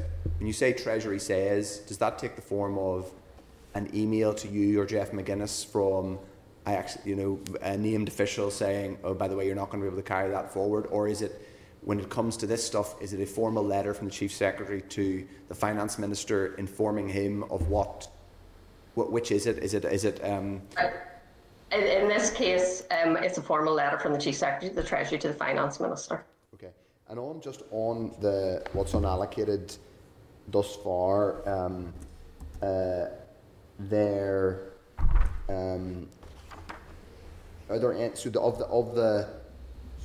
on the 10th of Feb, as of the 10th of Feb, you had that 300 million, the 249 resource, and the 10 CapDel, and the 57 FTC. How much have there been any? I mean, presumably they haven't been agreed by the executive. You might not want to tell us in specific terms, but can you give us a sense that maybe most of that, have there been bids to cover most of that? It was not so much bids as an ongoing iterative process with departments. So I think that the departments are working up a number of proposals, and those are, as you say, haven't went to the executive yet, and we haven't got all proposals in from all departments, but in some ways they are reflected by the areas in which headroom have been built into these estimates. Where the headroom has been built in, those are the areas where departments are exploring opportunities, and I think the fact that the headroom is so significantly higher than the amount available is hopefully a good indication that we should have proposals which are sufficient to spend the money that is unallocated at the moment. And what are those areas? Just for the... Department for Communities has a headroom of 205 million. So my understanding is that they have some proposals that they're working up in terms of support for other sectors and some sort of internal to the department. Department for Economy is the other big bit of headroom, which is 316 million. Included in that is the 27.3 million, which is allocated on the 10th of February for student support. But they're also looking at their current schemes and any new schemes, and 300 million of that is also in the Department of Finance, and again looking at extensions of the LRSS or any new schemes. So those are all things that are being considered, and those proposals will be brought to the executive in due course. The other big amount of headroom was Department for Health, 175 million. That was actually allocated on the 10th of February, and that was the PPE, which was possible because Treasury have waived the sort of normal budgeting rules for this year for COVID PPE. Yeah, okay. So those are so the two big ones then are basically £500 million collectively for DFC and DFE. On the DFC one, well actually on both of them, just remind us, like, what sort of for the lay person, how does the money, what does it actually mean that the money has to be spent this year? What does that mean in practice? If it's a support scheme, it doesn't clearly mean that the grant actually has to be paid to the business, but what is is there a degree of flex that the Department of Finance has in terms of, just explain that if you could. Right. There isn't really any flex that the Department of Finance has. I'm sorry, I'm not going to explain it in terms that aren't untechnical. Basically, it has to score its expenditure in the department's accounts. which means that there has to be a sort of a certainty around the payment going out. You can't just announce a scheme and say, you know, we're going to spend 300 million on this scheme, and that's not sufficient to support expenditure in your accounts. You would need to know exactly who it was going out to and when it was going out to. If, for example, you had, say, an applications process and the applications had come in and you had approved them, but you just hadn't spent the money, that would probably be sufficient to allow the expenditure to score this year. But if there's any uncertainty around it, it wouldn't be. So, sorry, it's a bit of a technical answer. If it's certain enough to score as expenditure in department's accounts, it will be treated as expenditure in budgets this year. If it can't get into the department's accounts as expenditure, it won't count as being spent. I get that, but there's still a degree of subjectivity there. Whose decision is it as to is it the accounting officer? Is it ultimately the accounting officer at the Department of Finance who decides whether it can score as expenditure, or is it, does the accounting officer at the submitting department have to say, I am satisfied, or is there more? Sorry. Sorry, there isn't the degree of subjectivity you would think. The accounting rules, normal accounting rules apply, and I'm sort of oversimplifying them there, but ultimately department's accounts are audited by the audit office. So at the end of the day, the department would have to be satisfied that the audit office would accept it as expenditure in this year, and then ultimately the audit office would have to look at those accounts and agree with the assumptions that the department made.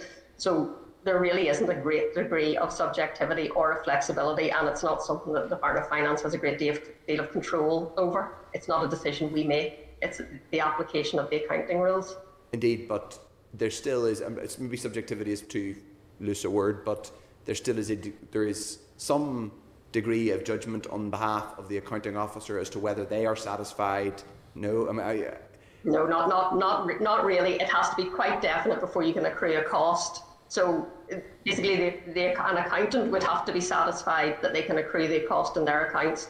And you know, while I've tried to explain that you don't actually have to get the money necessarily out the door, you do have to have that sort of firm expectation that money, and that's probably the wrong word, but basically the money's near enough out the door before you can account for it in that way. Okay. And then just finally, if I may, Deputy Chair, just on the can you just say a bit more about the accelerated passage? And it sounds like, given what you've said before, that in a sense there's the department's view is that accelerated passage is more necessary this year than in a normal year because of what happened earlier in the financial year. Is that what you're saying to us, that you think it's that there is that the legal flexibility that then there is flexibility here that exists for the Department of Finance per sec to authorise expenditure in the absence of royal assent is reduced this year? Yeah, there's sort of two elements to it. Yeah, accelerated passage is necessary in any year, and we're not unique in that. I mean, Treasury would have the same process there. Spring supplementary estimates last year went through Parliament in 2 days, so that's not unique. So there's always the need for accelerated passage. Otherwise, the position that we are writing the bill to would be even more out of date, and you would have to build an even more headroom than we have done in this case. Yes, the position is exacerbated this year. We do have this flexibility or sort of contingency arrangements whereby if a department runs out of cash, you know, say there is an unexpected bill comes in or something happens, a department can come to Department of Finance and ask for an advance of the consolidated fund for contingencies, but that we are limited to the amount we can approve under that, and that limit is 2% of the previous year. So in a normal year, as you're approaching the end of the financial year, that may be enough if there's a slight delay in royal assent to get those departments who are about to run out of cash enough funding to keep going. But in this year, it is very definitely not going to be enough to get those departments over the line to the end of the financial year. If you, in a normal monitoring round, you tend to spend a lot of your time recycling money and departments surrender reduced requirements, and that goes out to different departments. We don't have the same sort of level of new funding coming in year. This year, we've had an extra 3 billion of new funding coming in to be allocated, and basically the contingency arrangements just cannot cope with that. The advanced consolidated fund contingencies is slightly different from the Section 59 letters that the Permanent Secretary can issue if a budget bill hasn't been passed at all for the year. That might come into play from the 1st of April if necessary, but those are different. In this case, it's very, very restrictive, and it is limited to that 2% or 350 million. Okay, thank you. Okay, Philip.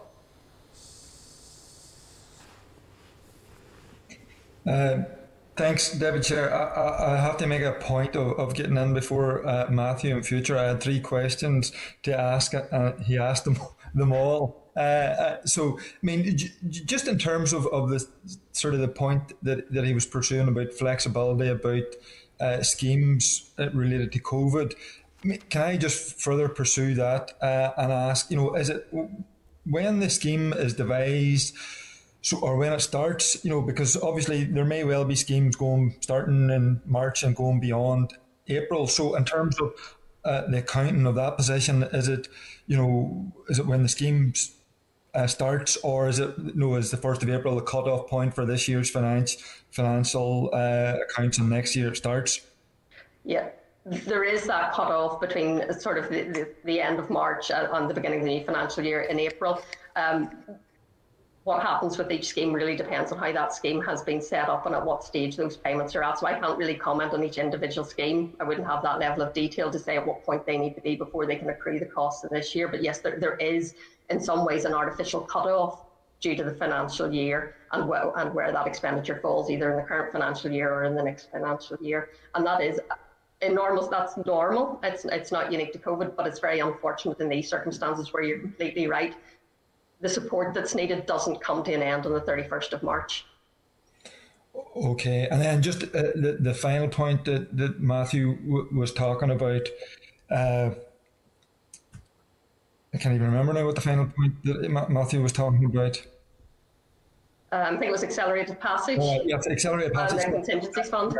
In terms of, the consequences for us is that, if accelerated passage isn't granted, it has a very severe impact both on departments but ultimately on public services and people within the North who want this money getting out. It's essentially there's no other option but to grant accelerated passage. Unfortunately, and I don't want to tie the committee's hands on this in any way, but we don't ask for accelerated passage lightly. And there's a reason why budget bills always go through via accelerated passage, and that is because there simply isn't the time to do it another way. And in this particular year, yes, if we don't get accelerated passage, departments will start to run out of cash. Department of Finance already has, and we've already granted access to the Consolidated Fund for Contingencies. From looking at our cash forecast, the next department starts to run out of cash on the 9th of March, and then very rapidly after sort of around the 20th, 24th of March when the pay runs done, departments will run out of cash. And if they do that, they physically can't access the cash unless it has been voted through by the Assembly. And at that point, they will have to stop making payments. What might also happen at an earlier stage is if departments think the budget bill's at risk and won't go through, they may start to slow down some payments or stop payments in some area to allow them to meet their absolute legal obligations, because no department wants to be in default in that way. So yes, if accelerated passage isn't granted, there are going to be real world implications for department spending. And ultimately, if we don't spend the money, we return it to the Treasury and it's lost to us. Okay, and finally, obviously the committee has an important role in scrutinising the work of the department and the Minister, and we should be asking difficult questions, but I think that we should also accept good, sound explanation when we hear it. And I have to say, I was a bit confused by Jim's pushing of the issue of building headroom, because obviously we have sat in this committee and the Assembly asking to make sure that no money is handed back to the Treasury this year, that there are very many businesses and people out there across the North who are suffering as a result of COVID, and it would be ridiculous to think that the Executive and the Finance Minister isn't doing all that he can to ensure that money does get out. So, I do welcome the explanation, Joanne, that you gave and Jonathan gave in relation to building the headroom and to ensure that the Executive and all the Ministers have a bit of extra flexibility and time to ensure that they can come up. My hope is that Ministers do come up with schemes to ensure that flexibility is used to make sure that people out there get the money that they deserve to get them through this pandemic. Thank you. I hope we manage to spend the money too.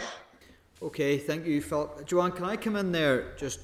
And again, I tried to follow that as best I could, but my primitive mind sometimes fails me, so forgive me. Can I ask that? Can the department explain why 150 million plus has been drawn down from the consolidated fund already? Whenever we are awash, through no fault of your own, of course, but we seem to be awash with money. Been sprinkled on from upon high by sovereign government, but yet we've still had to manage a consolidated fund or dip into the consolidated fund. Can you explain how that has actually had to take place? Yeah, well, I'll attempt to explain it. There's a difference between the funding coming from Treasury, the 3 billion, because that's basically budget cover that the Treasury has given us. And yes, it is backed up with the cash, but the cash is drawn down on a daily, weekly, monthly basis through the Northern Ireland office into our consolidated fund, and then from our consolidated fund out to departments.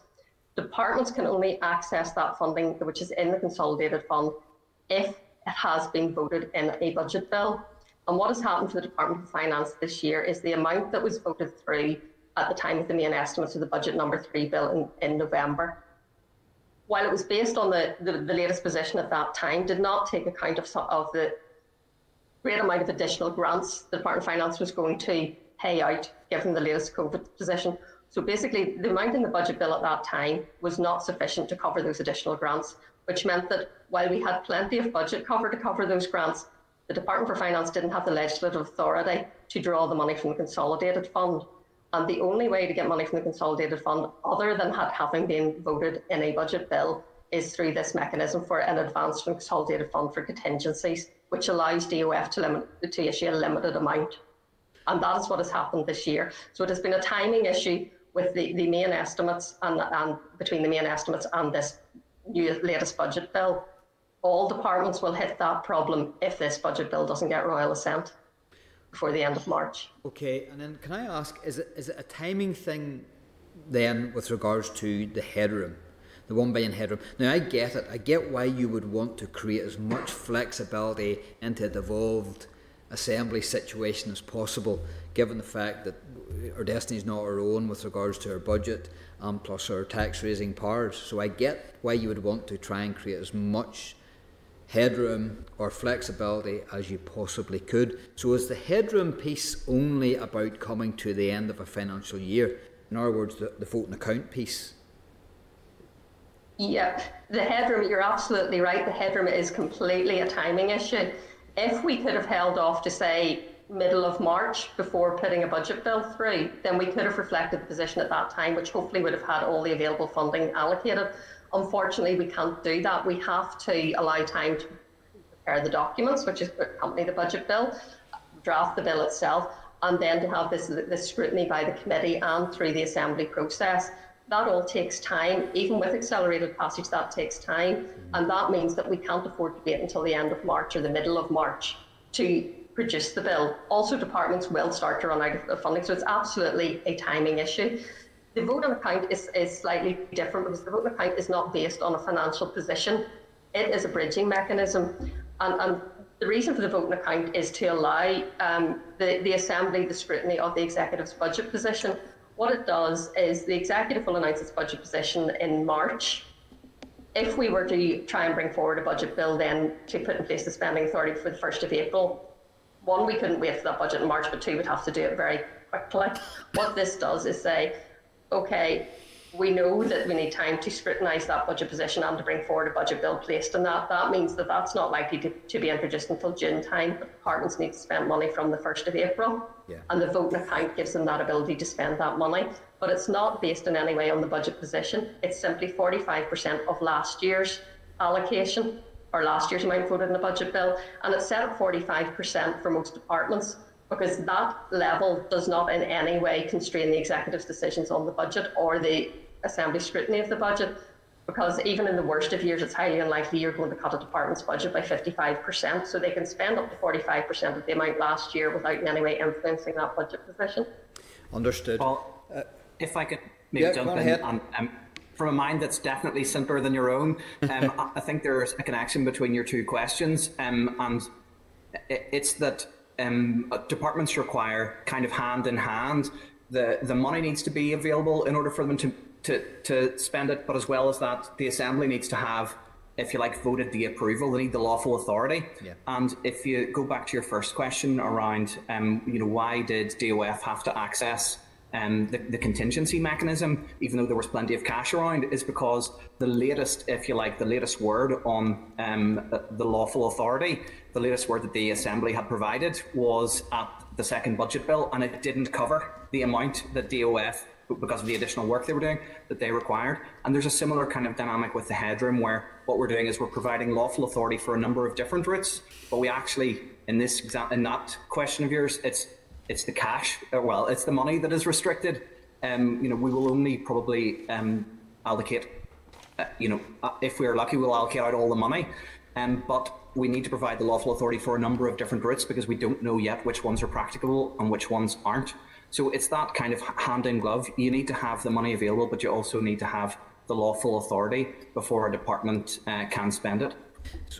And thank you for that. So with regards to the $1 billion headroom, and it's to do with the spend this year, I take it that the 249 resource that's left unallocated from the 10th of February, the 10 million capital and the 57 financial transaction capital, that's all contained within that $1 billion headroom. Does it also include the 300 million we received on the 15th of February? It doesn't really. It would give scope if all departments, if the executive chose to allocate the full amount that it can, given the headroom that's in, it would allow scope to spend that money.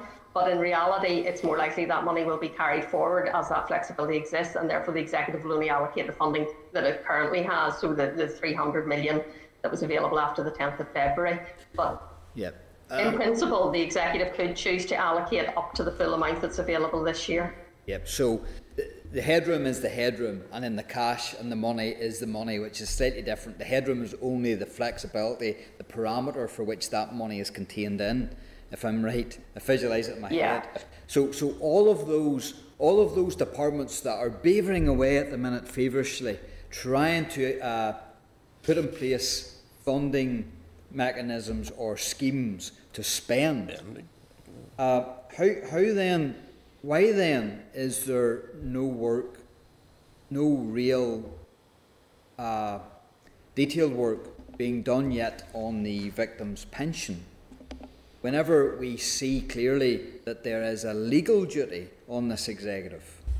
So in the space, in the time given, and given the headroom of $1 billion, is it an active plan that, whether it be Executive Office, Department of Finance or Department of Justice, or all three maybe, is there active work going on to ascertain the exact amount, or given what you said to Matthew about money having to be allocated to not just shovel-ready projects, but projects that are quite mature, and we know exactly how much they will be needing matured like that. Is there any work being done for the victim's pension at this present time before the end of the financial year? I mean, there's ongoing work going on in the Executive Office and Department of Justice to get the Victims' Pension Scheme up and running, but the actual payments themselves, with the best will in the world, will not be needed, and the funding for that will not be needed until the next financial year. So the headroom that is built into these estimates only relates to the 2021 financial year and comes to an end on the 31st of March.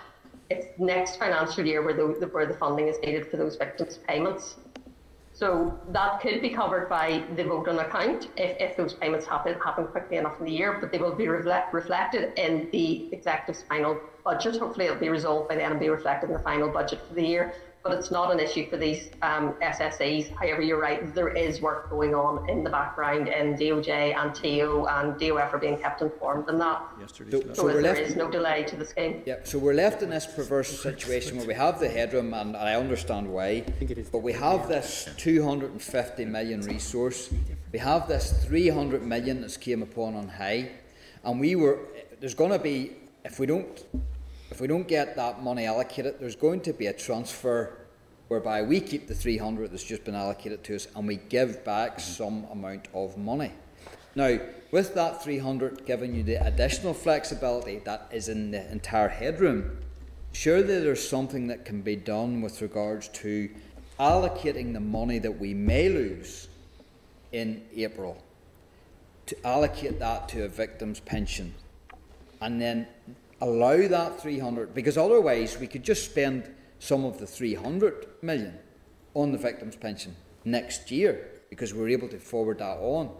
But surely is it not more economical for us if we, instead of handing that money back to the Treasury, actually using that money, part of that money, because I'm sure we'll allocate most of it, but using whatever's left and is in danger of going back, encapsulating that into the pension scheme. And surely if there's work done now in the month of February and March, we should be assured of what we will actually need to spend. Because remember, the victim pension payments were meant to be first allocated a summer ago. So there must be some work done in accountancy as to how much the spend would be. Unfortunately, it's not as simple as knowing what the spend would be. My understanding is that, well, DOJ are progressing the scheme, but I think with the best will in the world, that scheme is likely to open for application sometime in March. It will not be sufficiently progressed to allow us to score payments to the victims in this financial year. And yes, you're absolutely right. We have unallocated funding there, and it would be better if we could allocate that funding now, but that funding has to be spent by the 31st of March, and the victims scheme is not in a position to do that. Treasury have refused our request to carry forward the funding we received just before Christmas, which means it has to be spent in this financial year, so therefore it's not available for the victims payments. Of course, you're right, with the flexibility to carry the 300 million forward to the next financial year, that does provide additional flexibility for the executive, and that is something that can be considered as the executive works towards its final budget. It is unlikely, in fact I would say it's a definite, that we will not be able to factor that 300 million into our final budget, because the Treasury do not allow carry forward in that way to be factored in until later in the year. But the executive will be aware that that funding is available to make decisions based on that. But unfortunately, we're not able to allocate any of the funding that is currently unallocated for this financial year to the victims' pensions, much as we might want to do so. It's just not possible. So there's no doubt, but there's going to have to be some money go there to the Department of Justice for the infrastructure around the victims' pension. So is there a possibility that you could allocate that money for the infrastructure for the pension scheme, and then at some point, either this year or next year, reallocate that from infrastructure to pure payment? My understanding, and I'm going off the top of my head so I might be wrong, is that the Department of Justice did get some funding this year for those sort of administrative costs of setting up the scheme, and definitely there was an allocation of, I think it was about 6 or 7 million in the draft budget for those administration costs, so that funding has already been provided. There isn't scope for any more of that, and the accounting rules wouldn't permit you to accrue for a payment without the basis for that being there, so there simply isn't. The funding has already been provided in their budget, in the draft budget, for those administrative costs or for the infrastructure, as you put it. So that is already in place.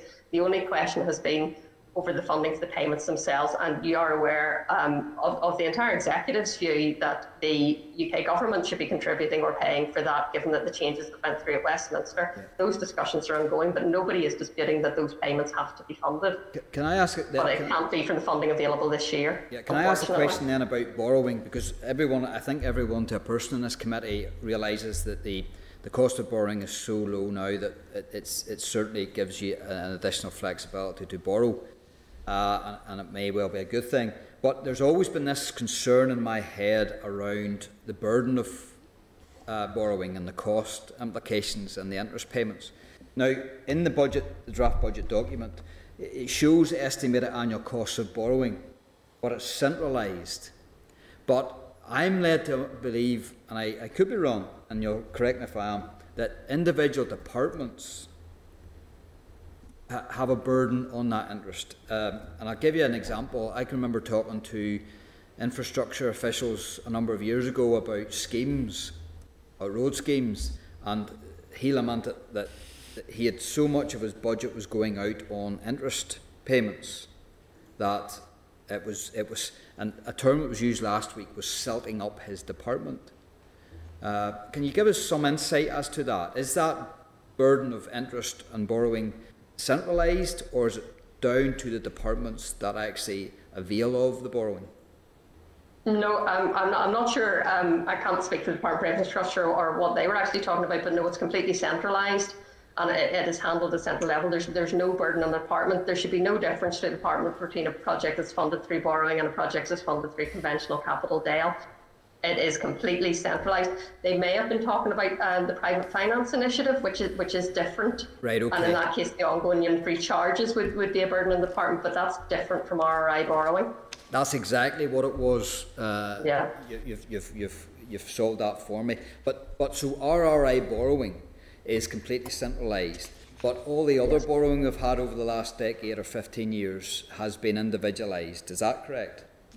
Well, it would only be for private finance initiative or PPP, public-private partnerships. The departments don't borrow in any other way. The executive can borrow only through the Reinvestment and Reform Initiative. Those PPP contracts are different, and yes, that would be down to the individual departments themselves, yes, and it's the individual department's decision on whether to enter into those contracts. Now they are, I mean, there are quite a few, I think, sort of historic contracts. I'm not aware of any new PFIs. No. Coming on board, so I think that's something that there may be historic interest there, but there's no plans for any additional ones as far as I'm aware. I'm just going through this at you, probably don't have the detail at hand, but do you know how many departments have got the PPI or the PFI borrowing aspect, and do you see it as a problem with regards to silting up a department's budget?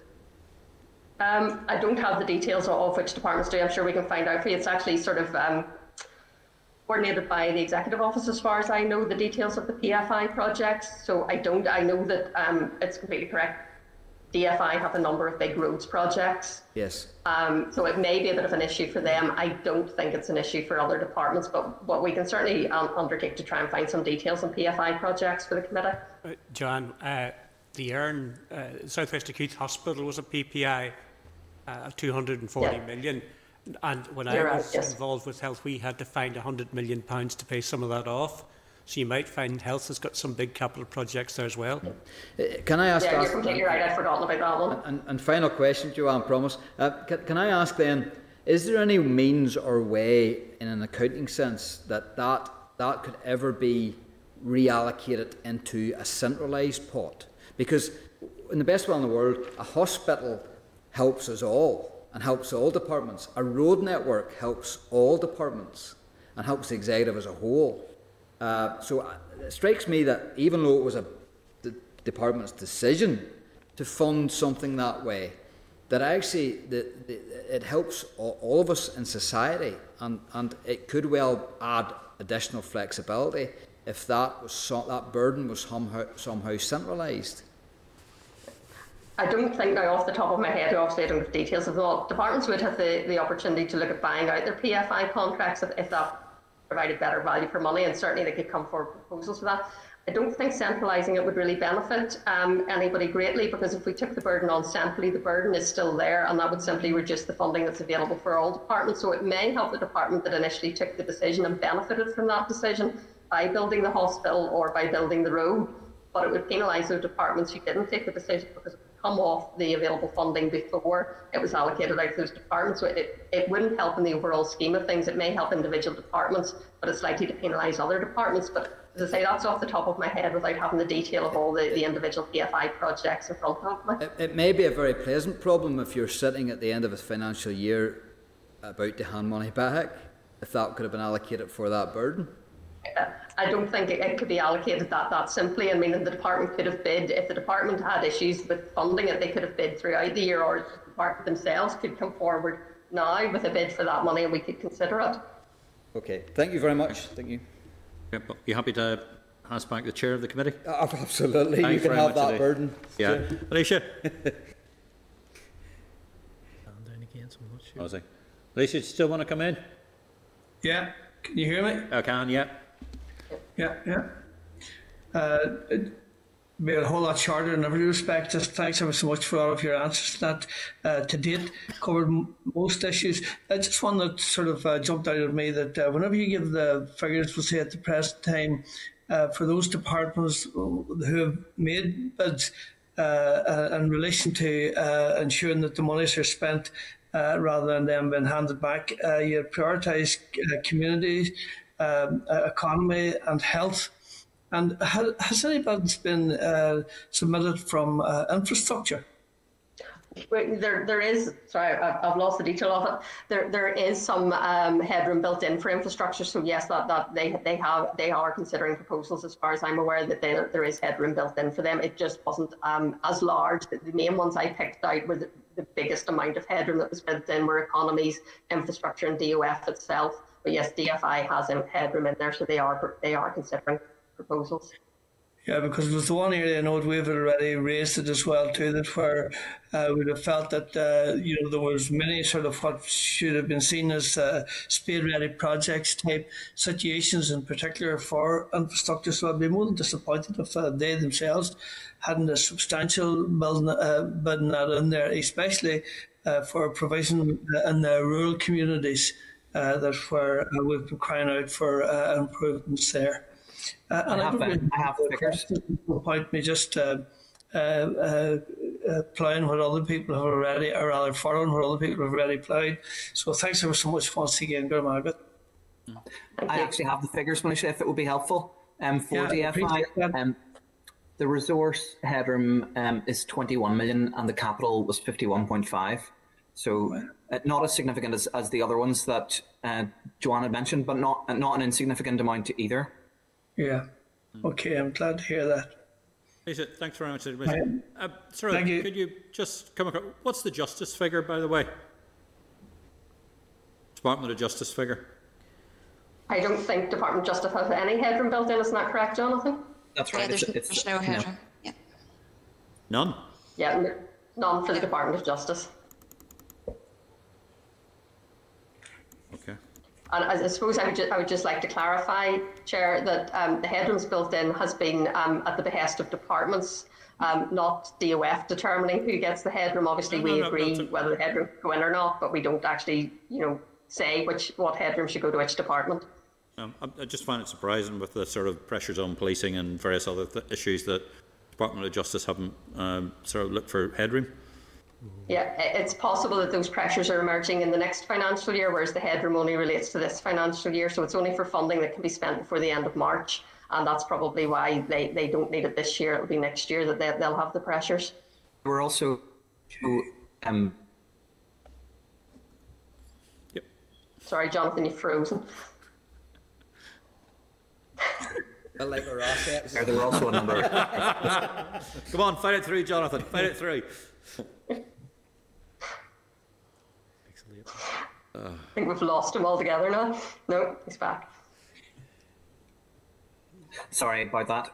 I was just going to say, Chair, that to be fair to some departments, there were some departments who were more, if you like, who had more certainty around what their position was. So they were able to bid slightly earlier. So while we do have departments that have built in very significant headroom, you'll see it is those departments which are, if you like, that have faced the greatest uncertainty because of COVID. Yeah. Those are the ones that have built in the most headroom. There were other departments who were able to, with more certainty, if you like, definitively put forward their position at spring supplementary estimates. Okay. Okay. Looking around. Joanne, Jonathan, Rushing, thank you very much indeed for your evidence, and thank you very much indeed for coming along. And I apologise for the communications and the crinkly links back and forth. But thank you, and we look forward to talking to you again fairly soon. Okay, cheers. Thank you. Right, thank you. Thank you. Bye. Members, do we have any other further comments? Do we wish to seek further legal advice as to whether, when we're talking about the legal authority for the when they talk about the £1 billion plus of allocations made since budget number 3 bill would be lost if the budget bill 2021 was not passed on the 24th of March, and if the executive's discretion is indeed limited to cash allocations of no more than 2% of the previous year's block grant, i.e. around about 200 million in this instance. Would we like some further information on that, or do we think we've got sufficient information to make our decision whether we're in a position to grant accelerated passage as it is? Probably got enough, Chair. We've had a gun put to our head. We're told that the departments are going to run out of money on the 24th of March and stop paying things. I mean, been put in an impossible position. And Joanne has laid it on, obviously has been told to lay it on thick, that the entire province's buildings will fall on our heads if we don't do it. And it'll all be Jim Wells's fault? Yeah, and therefore, it's a ridiculous situation we've been put in. You would be no good at poker, Jim. Whole words listening. All Jim Wells's fault. Paul? No, again, Jim and his sentiment is correct with regards to the functioning of the place and ensuring that money can be allocated and spent. It seems to me that the question that is posed to the chair at this point in the year with regards to scrutiny is a really unfair one in many degrees, because I don't know that we'll ever have enough time to scrutinise. So in many ways you're standing up there making an announcement that, you know, in the best will in the world we have never, and it's probably a dilemma that's been faced by every finance committee chair, but it's whether we've had a sufficient enough amount of time to scrutinise and whether that makes way for the greater good. I'm still of a mind that at the minute I still don't have enough, haven't had enough sufficient time, but that's not to say that we won't have by next week, whenever the voting account is laid, or whenever the whole thing has to happen. We're here to hold the department's account, our department's feet to the fire on many issues, in all issues, but we're also here to help and assist. So it's getting that balance right. It really is. Okay, Matthew. Sorry, Matthew, then Melissa. I think Melissa was in before me, so he can... Oh, sorry, Melissa. Sorry, apologies. Hello, could you hear me there? Yeah, we can, Pat. Yep. Pat was first. I raised my hand about 20 minutes ago there, sir. Sorry. Say again, Pat. Sorry. Do you see? I've raised my hand there. Is that visible to you? It's gone now. It's gone. Sorry, it went. Sorry. Go ahead, Pat. No, I'll wait. I'll come back in after everybody else. No. You're here now. Well, just you know, when you were talking on the point, it'd be nice if I could have got in when the officials were there as well. But look, they're gone now. I think we've no option but to go ahead and to agree this passage as it is. What you had said there, Chair, was about that 2% of the previous year's block grant, which adds up to £200 million. I'm not sure that a letter or writing at this stage would alter that. But to go into what Melissa had said and was talking about the Department of Finance, I know that the Department of Finance did make a bid by last July. Now, it was turned down by the Finance Minister. The problem that departments have for making bids now is about whether they themselves have the capacity in order to get that work out and finalised. So there were extra bids made by different departments, but for whatever reason, I don't know, but I know that the Minister of Finance turned them down then. Okay, thanks. Alicia? Yes, Chair, just again to the whole position in relation to accelerated passage and that whilst, as has already been well explained to us, exactly why it is that we find ourselves in the position that we are in, I do think too that it's time that we took a vote on this and moved ahead and accepted that accelerated passage is acceptable to this committee. Okay. Matthew? So I suppose I make two comments. One is that this has been an extremely unusual year, and at several points we haven't had, there's been a lack of clarity and we haven't had as much information as we might have liked. The other one is that we have done a lot of scrutiny, and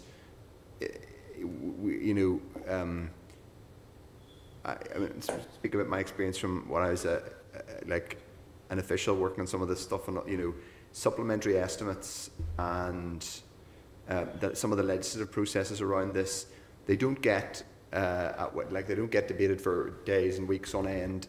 As Joanne McBurney said, these aren't subject to normal legislative processes in Westminster. But the scrutiny process is out with that. It's via the debate on the actual budget document that's laid. It's via the committee. It's via other debates. I have a lot of concerns, questions about how we're doing, about the budget process this year and whether we've managed it properly and how we improve it in the future. And I'm not sure that's the same thing. I'm not sure the answer to that is delaying accelerated passage this year, and I'm not sure what necessarily that would. I'm not sure the outcome of that would be better scrutiny, to be perfectly honest. Okay. Any other thoughts? Okay, look, Tim, just so that you're aware of what.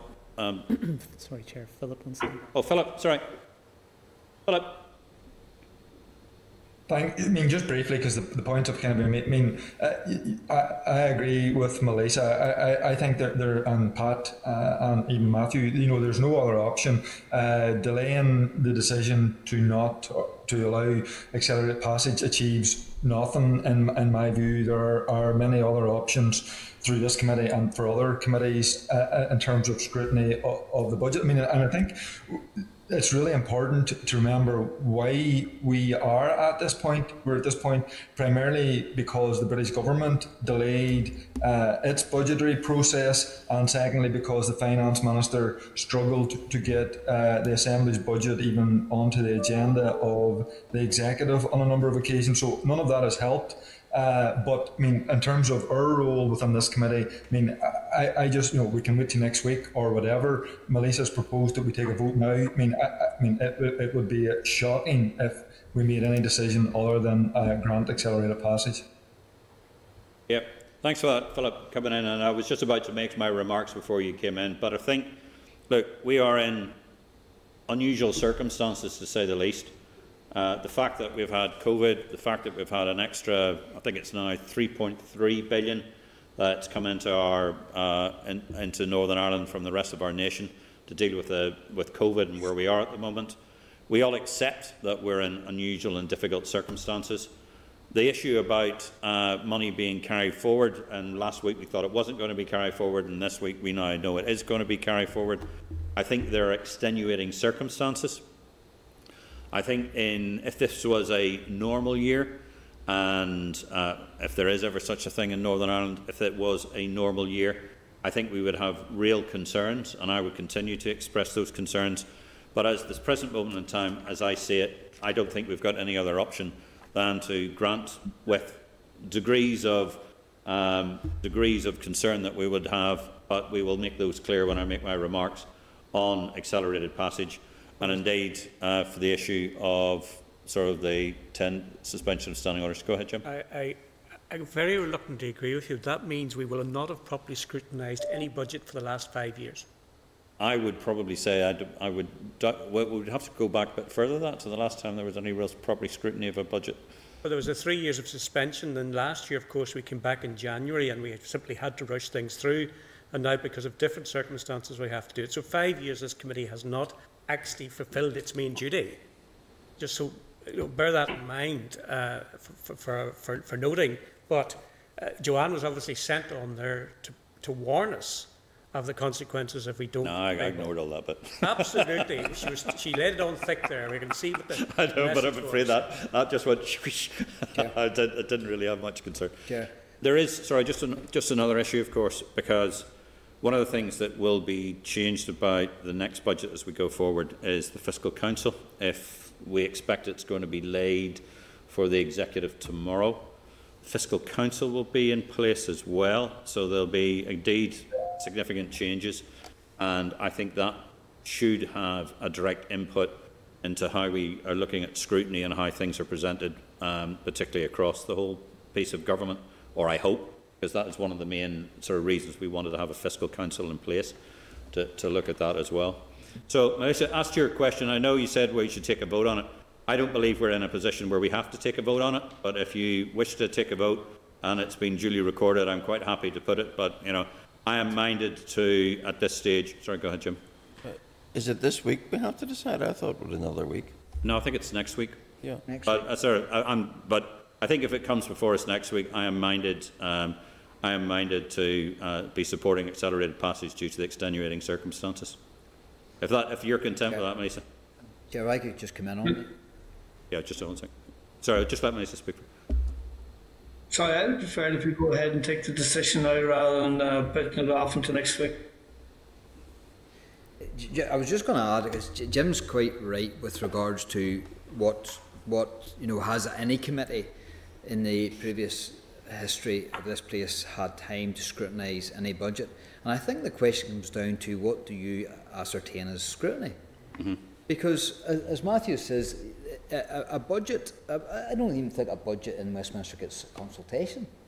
No, it doesn't. So in a devolved settlement like this, there's a consultation before the budget bill, which is probably unique. So the question is, what does scrutiny look like? Because if we think that scrutiny of a budget is the same as a committee stage, then where we are, going through a bill of any sort and bringing in people to interview and to examine and go through each detail, what we're really basically talking about in a budget is budget lines and numbers and noughts and pound signs. So it's two different things really compared to any other piece of legislation, and the way a devolved assembly does it is quite unique, quite strange in many ways. So the question is, I think, for a committee is what should scrutiny of a budget bill what does scrutiny of a budget look like? Because it's not even the bill. The bill doesn't come to June.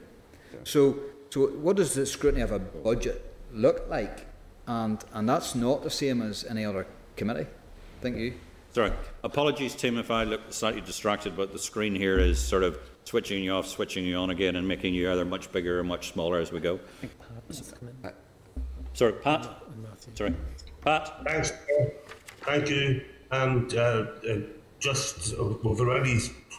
What I was trying to say here is, I've looked down through it. I would love to be able to put something into this budget about the COVID recovery. We don't have the time for that. We have all of the officials were on there, and they talked about all of the problems that we've had.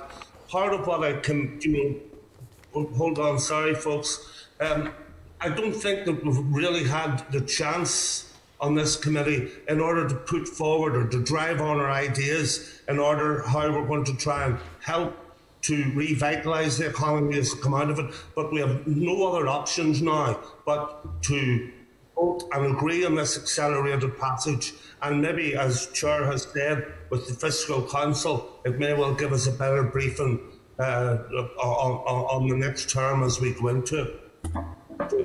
Thanks, Chair.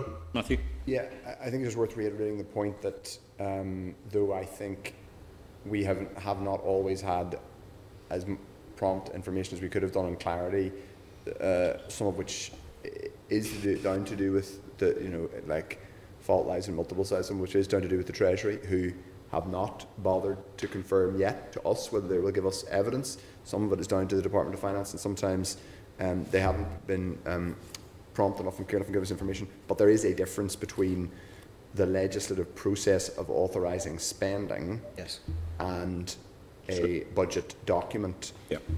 What we need to do is, we have evidence, I think, coming up after this from the Irish Congress of Trade Unions and a think tank about the budget document. That's part of our budget scrutiny process, and we have several weeks still of budget scrutiny, in which I certainly, for mine and my party's part, intend to be very robust in, as Pat just said, coming up with suggestions, ideas. That's critical, I think. And you can make the argument. You could make the argument that if we are doing our jobs properly in a multi-party mandatory coalition, we should be loud and noisy through the budget consultation process in arguing for creative solutions, new allocations, new ways of working. I'm just not sure that the delaying, not authorising spending this is the way to address that. Is the way to do, if you see what I mean. It's a slightly different thing. It's a Look, as the chairman's position, I'm minded to grant accelerated passage, and I believe I should be. But Militia, if you want to put it to a vote, please propose it, and we'll put it to vote. But I think from Yes, I propose that now, Chair, because I think that we're dancing on the head of a pin in every other respect, and that I would like to make that proposal formally. Okay. Kind of a seconder? I'll second it. Seconder isn't required, and it's a matter for you.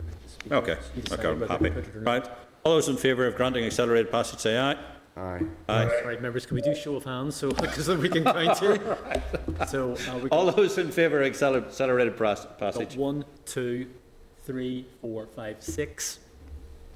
And against? Nil. Abstentions? 1, 2, 3. Yep. Motion Good. passed. Motion passed. Right. Chairperson, if the committee's content, the chairperson will then write to the Speaker and copy to the Business Office indicating... And to the Finance Minister as well. And to the Finance Minister too, of course. Okay. Done. Good, excellent. Thank you. If we can move on to the next item of the agenda, oral briefing on... item number 9. Okay, if we move on to item number 9, which is the Northern Ireland Committee, Irish Congress of Trades Unions and the Nevin Economic Research Institute, Owen Reedy and Paul McFlynn, if you're there. Yes, Chairman, we're here. Hi Owen, how are you? Good to see you again. Very good, very good. Good to see you, Steve. Yeah, sir, apologies, we had some IT glitches earlier on and we've been bouncing back and forth and been talking about budget, so please don't take it as any disrespect from the committee, and we're absolutely delighted that the two of you are here to give evidence. I'd like to remind members that this session is being recorded by Hansard. Members are advised that the following papers are relevant to the agenda.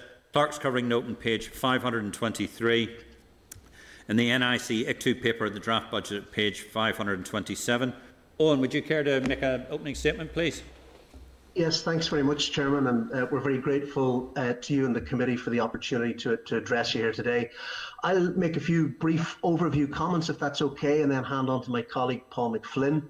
Maybe just to put it in context, Chair, obviously we're the All-Ireland Trade Union Federation, the sister organisation of the TUC in Britain. Just to stop, sorry, I should have made a declaration. I'm a member of the Union of Unite and have been for some considerable period of time, and I'm obviously closely associated with the trade union movement. Sorry, I apologise, committee. I should have made that right at the beginning of the declarations of interest. Sorry about that, Owen. Not at all. We're delighted to hear that, Chairman. So we are the Trade Union Federation on the island of Ireland. In Northern Ireland, we have the Northern Ireland Committee, which is an autonomous body which looks after the trade union affairs in Northern Ireland. We have 200,000 members. We're probably the largest cross-community civil society organisation, organising those workers through 24 affiliate trade unions that you'd be very familiar with, British and Irish unions. And the members that we represent are public sector, private sector, urban, rural, blue collar, white collar, right across all parts of the economy. A couple of very brief general remarks about the draft budget. We think there's a fundamental wider problem. The budget is pretty much a flatlining budget when you take out obviously the very important additional monies that were necessary and very welcome to deal with COVID-19 and the one-off NDNA amounts of money. Pretty much the budget when it comes to day-to-day spending this year is not that different from each of the budgets in the last decade. And quite frankly, the commitments that were given in Stormont House, Fresh Start, and indeed in NDNA to rebuild and restart the Northern Ireland economy haven't come to bear, notwithstanding the COVID-19 pandemic. And obviously, you've been discussing the impact of the pandemic on budgetary matters. The impact of the pandemic has been incredible. It's been very, very significant. Having said that, it has also demonstrated and given us a glimpse of what is possible. For example, we were told that you couldn't move tens of thousands of workers from the workplace to home overnight. You can. Many would not have thought that a Tory government would have, for example, decided as early as last April to fund workers' salaries who were furloughed up to the tune of 80%. So it shows what can happen, and sometimes it takes a crisis to do that. But we believe we must look at this budget in a different light, and particularly when you look at the potential around a draft programme for government with the 9 outcomes. We think they will only succeed if we get proper, adequate, consistent multi-year funding through a multi-year budgeted process. And we believe that the pandemic has demonstrated beyond doubt that there is an urgent need to adequately fund and resource the state. If you look at chart 3 of our paper, which was on page 2 of the short document we sent you, you will see quite clearly that in the UK we have very, very low levels of public spending per head of population. When you compare us with other normal modern states in Europe, nothing radical, just other wealthy industrialized states, we compare unfavorably when it comes to public spending. And this low level of public spend is intrinsically linked to a low level of revenue. And we've looked at this in some detail, and Paul and his colleagues in the Nevin Institute have looked at this as well. When you compare UK employers and what they pay on workers' national insurance, it is equivalent to 41% of what their sister companies and sister employers in other industrialized Western European countries would pay. This is not about being in Europe or outside Europe. I'm comparing the UK with Germany, with Norway, with Austria, Belgium, other wealthy similar countries that are industrialized. So it's 41%. Now, if you were to bridge that gap over a decade, over say a 10-year period, because we appreciate you cannot increase national insurance costs on employers today, tomorrow, or next year until they get out of the pandemic. But if you were to do this, say, over the cycle of 2 governments, over a 10-year period, you would generate an additional annual £121 billion for the state every year. If we look at that in a Northern Ireland context, that's £3.5 billion in extra revenue. And we think that's crucial. And if we were to do this, this just brings us into line with other Western European democracies. It's not a radical idea. It doesn't bring us too far ahead. It merely just brings us into line. And we believe if we're looking at budgets, notwithstanding the fact that this is a reserved matter, obviously tax, particularly on national insurance, is a reserved matter, we do believe it's essential that the executive, that the parties in the executive and in the assembly, and crucially the Minister for Finance, needs to form an opinion along with his colleagues in Wales and Scotland, because obviously it's important that the 3 devolved states have a view on this and have an informed view on this. And if we don't do this, and this is the fundamental issue, if we don't address this issue now, we will find ourselves discussing and debating a cycle of flatlining stagnant budgets, where we will be arguing, should we take X from communities and give it to health, or Y from health and give it to education? And it will be a circular argument. And the thriving, productive, entrepreneurial economy that we all want in this region of the UK will not come to pass. So we believe there needs to be a fundamental rethink, a reframing of the narrative and on the discussion of the type of budget that Northern Ireland as a devolved state within the UK should have. I'll hand over to my colleague, Chair, if that's okay. Thanks. Okay, thanks, Owen.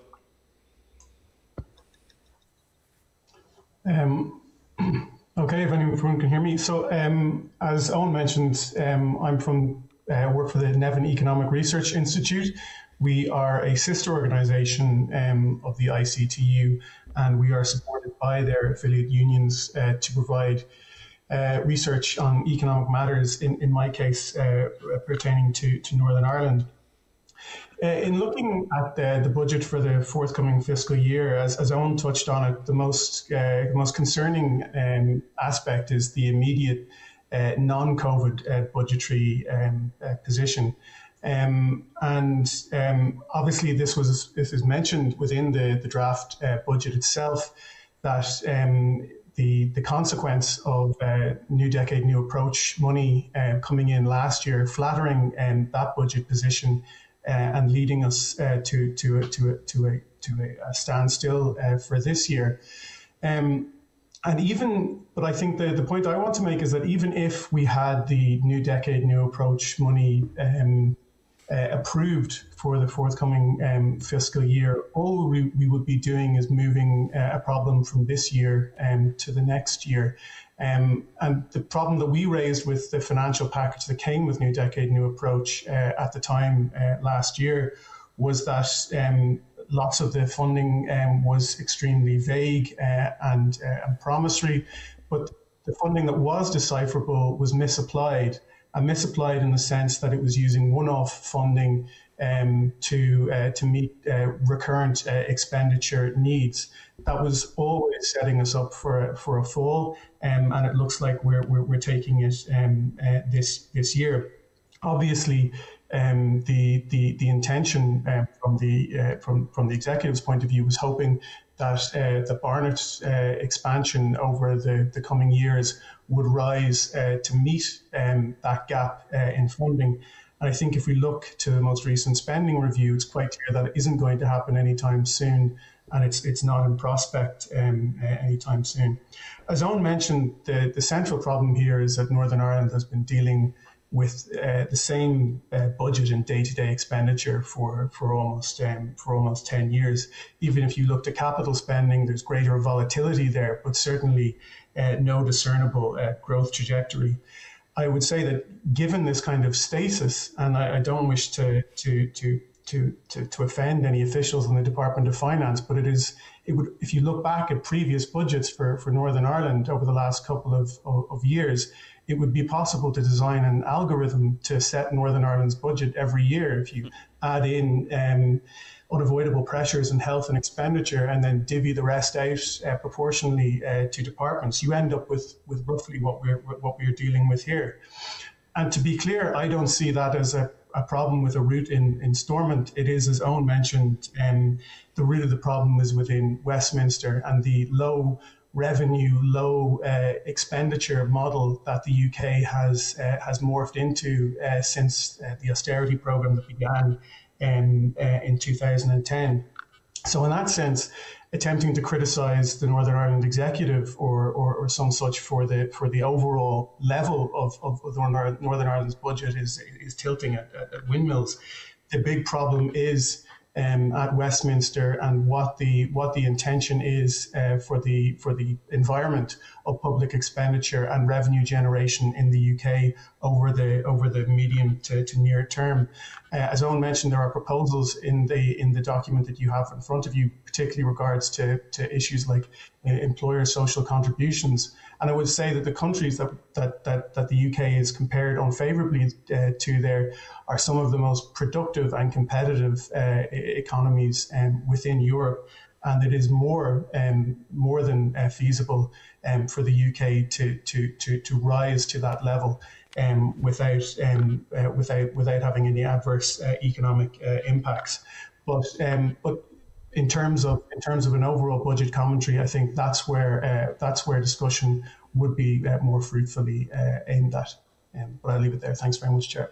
Okay, thanks very much indeed. Look, thanks very much indeed, both Owen and thanks, Paul. Look, a couple of questions, obviously leaping to the fore. One of the big issues we have in Northern Ireland is particularly sort of duplication of expenditure we have in the education system, where we're running two or multiple education systems at considerable cost and indeed don't really help delivery of outcomes for our children.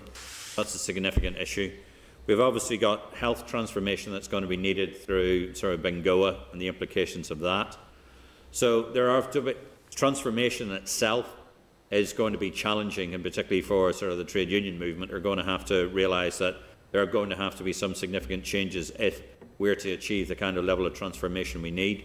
So if I could have an answer to those first questions, what degree is the trade union movement realise that transformation is going to significantly affect how sort of the employment market may look and how sort of some efficiencies might have to be made to enable us to achieve that. The second question, and I was interested when you talked about sort of a view on sort of, as you're well aware, the Finance Minister is quite keen to have a fiscal commission that will look over a period of about 9 months to probably potential tax raising or other resource raising powers. But I was noted that you said you needed to really do it in conjunction with the Scottish and the Welsh as well. So I'd just like your views on that. So if you could give us the answers to those two, that would be quite useful. Thank you very much indeed. Yeah, thanks, Chair. I think it's not lost on us, of course, that you need to see transformation across the public service, and we need to see a different type of productive, participative labour market in general in the private sector. But I suppose that can only be done, and that can only be delivered if there's true partnership, and if there's a true and serious attempt to engage the trade union movement. And in my experience in the 4 years I've been in this role, I have to say that apart from England, Northern Ireland is the next place in Europe which has the lowest level of social dialogue, where trade unions and other social actors, employers, farmers, community and voluntary sector can sit down together and can work collaboratively on the type of society we need. Because, you know, health and education isn't just of interest to health unions and education unions and health and education employers. It's of interest to wider society. And it strikes me that we don't have that approach here. I've used the example before that we have an involuntary five-party coalition, and we need that level of cooperation horizontally, but we need power sharing vertically as well. We need stakeholders in society, trade unions and others, to have more of a say and more of an influence. I don't think transformation can be done to us because people will resist that. It needs to be done with us and with the workers involved in those areas as well. My point about your reference to a fiscal commission, I know south of the border there's a fiscal advisory council. My point about Scotland and Wales is that as a devolved state, in our overall interaction with Westminster, the Scottish, Welsh and Northern Ireland Executive and Assembly should be arguing and saying that when it comes to tax-raising powers, there needs to be a wider scope to build the state and to fund the state. Let's remember, every employer who quite legitimately and quite rightly is being supported through this pandemic and the jobs that are being supported, they need to realise that the state has to be resourced. When we have a pandemic like this, you can't just go to the well and hope that there's something there. It needs to be replenished, and everybody needs to pay their fair share, and there needs to be adequate tax justice. And we don't have that when we have 41%, when we have the employers paying as little as 41% on employers' national insurance vis-a-vis their counterparts elsewhere in Europe. Okay, thank you. Matthew? Thank you. Thanks both. So I just wanted to ask a couple of things. One about Fiscal Council and Fiscal Commission. Have you had any, either Nevin or the ICTU, had any formal representations or discussions with the Department of Finance about those things? I just say we haven't, Matthew. No one's engaged with us on that. I'm not sure if Paul has. Yeah, I should just say we have had discussions. My colleague Lisa Wilson with regard to the Fiscal Commission, not the Council. Okay, that's really helpful. Thank you. And you said, Paul, I think you said something really acute there, which was about the NDNA funding basically being a one-off pot, but with a high degree of opacity about exact numbers and basically it being soaked up even in a unique year, being soaked up to meet ongoing resource spending rather than one-off costs, and then that has created a sort of standing issue where do you think that this is the first, that is a unique thing to be dealing with. Sadly, it's not unique in this place, but we're dealing with that in this draft budget process in terms of the consultation. Has the consultation been more thorough and more an improvement on what happened when there was no devolved administration? Sorry, that was a very long-winded way to ask what was quite a straightforward question. Do you see an actual improvement with there being a minister and an executive to consult with? Yeah, I mean, undoubtedly the budget process that was there when the executive wasn't in place was bizarre. It was handed down from the NIO sometimes, last thing on a Tuesday evening. So, and it is, I heard some of the discussion earlier about the committee and its scrutiny of the budget, and it is an odd one when we think either of the Westminster budget or in terms of the budgetary process in Dublin. In that sense, a budget is brought forward with no pre-consultation, but ultimately you have finance bills where things and the details of things are worked out, and sometimes some of the stuff that was put into a budget to be eye-catching or to get the news eventually gets softened out as it collides with logic and debate. So it's kind of like Northern Ireland just has it the other way around. There is scrutiny and discussion before the final budget vote. But I suppose within that, I mean, your point about the NDNA is one that we tried to make last year in terms of the budget consultation, because there was kind of a certain euphoria about the return of devolved government that kind of wasn't maybe taken into account, and a belief that there was good faith in terms of the NDNA funding going forward. I think that quickly unravelled, but the degree to which there could be a discussion about that was overtaken by COVID. But I wouldn't say it's unique. It has been a sort of a consistent problem, and every time maybe there's a deal with the UK government or something like that, there's a belief that fiscal problems in Northern Ireland are like a blockage in a pipe, and that just takes one sort of pot of money to fix the problem, and then everything will flow freely, rather than a more structural problem, which is going to take a financial commitment in years to overcome. And one of your paper, which is really helpful, basically talks about I mean, I very much agree with you on the relatively low level of, since 2010, the effect of austerity. You specifically talked about basically employer NICs and increasing employer NICs as a way of revenue raising. In terms of local taxation, we are facing here the main local form of revenue raising is rates, obviously, and in a weird way, COVID has accelerated structural change in the economic activity which that is taxing. So there are big, profound questions that need to be asked about whether that's a viable way to raise revenue in the future, given that we don't know if there will be anywhere near the volume of commercial property basically to tax because of the shift in how people shop, etc.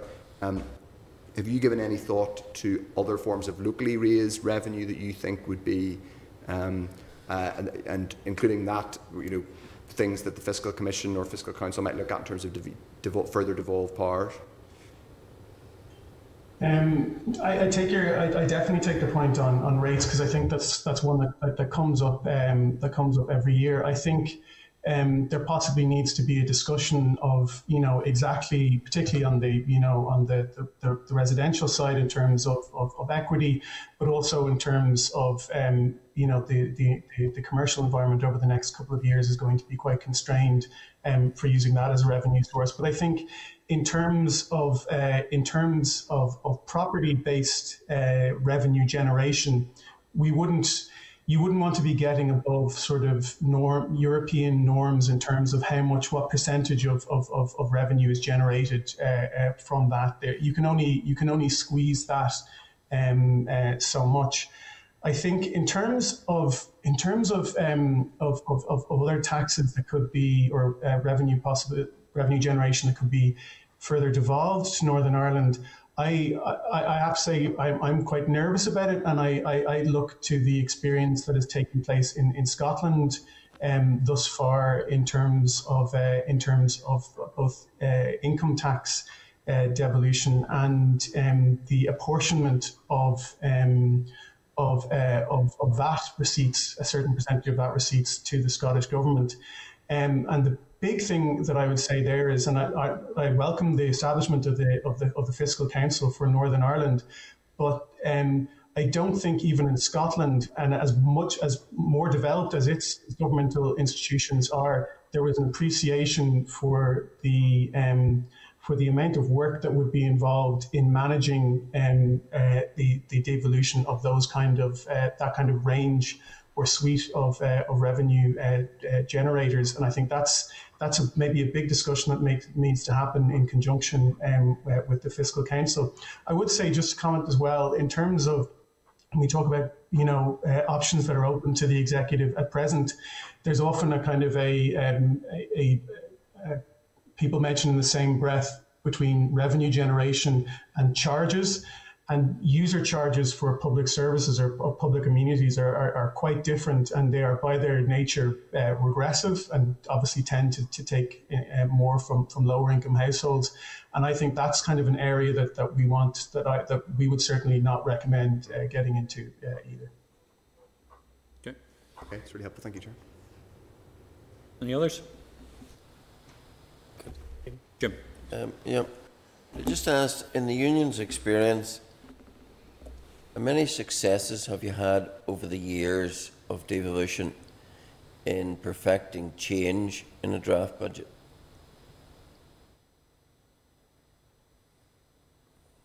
Hi, Jim. I'm not aware of any, frankly. I've only been in the role 4 years, but going on your conversation earlier on about the scrutiny and things like that, I'm not aware of any, because it seems to us the draft budget is essentially, there is an envelope and there's a package, and it's about, shifting it around a little bit, and the Minister for Finance is akin to a chief accountant of a firm. So no, but what we're talking about here today and what we're proposing is something much more fundamental than merely moving things around. It's a different way of raising revenue across the UK. So in truth, I think we're probably agreed that the consultation process is really a charade. I don't know about I'd call it a charade. There's a level of engagement, but the executive has limited head scope. I go back to the point Paul made earlier on. I mean, we're not here to criticise the executive on the allocation of money to this department or that department, because the alternative is you end up robbing Peter to pay Paul. We're questioning the whole premise of how budgets are formulated in Northern Ireland and the model of revenue raising and the amount per head in the UK that the state spends and raises, and it's way behind other modern progressive economies, and that's what we need to aspire to.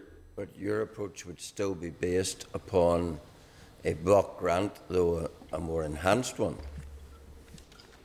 Yes, it would be. Well, if what we are proposing were to come to pass, and we appreciate it would have to be done over a period of time, you can't just turn on the switch and it happens overnight. It'd be over a decade.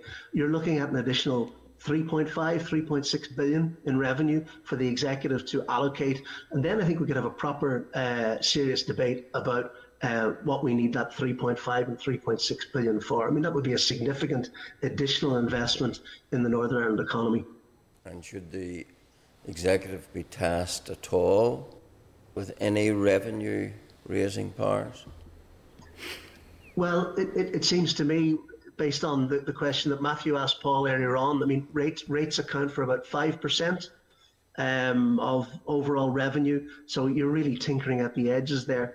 I don't really see right now any other significant methods of raising money in a Northern Ireland context until we, I suppose, broaden the tax take, whereby employers pay the appropriate and right amount of national insurance, because there has to be tax equity and there has to be tax justice here. So in short, the answer would be no. It's more a fundamental rethink in how the state is funded, Jim. And you don't see any threat to employment levels in increasing employer overheads? Of course, I don't think that should be done today or tomorrow. We fully support the supports that businesses are receiving right now.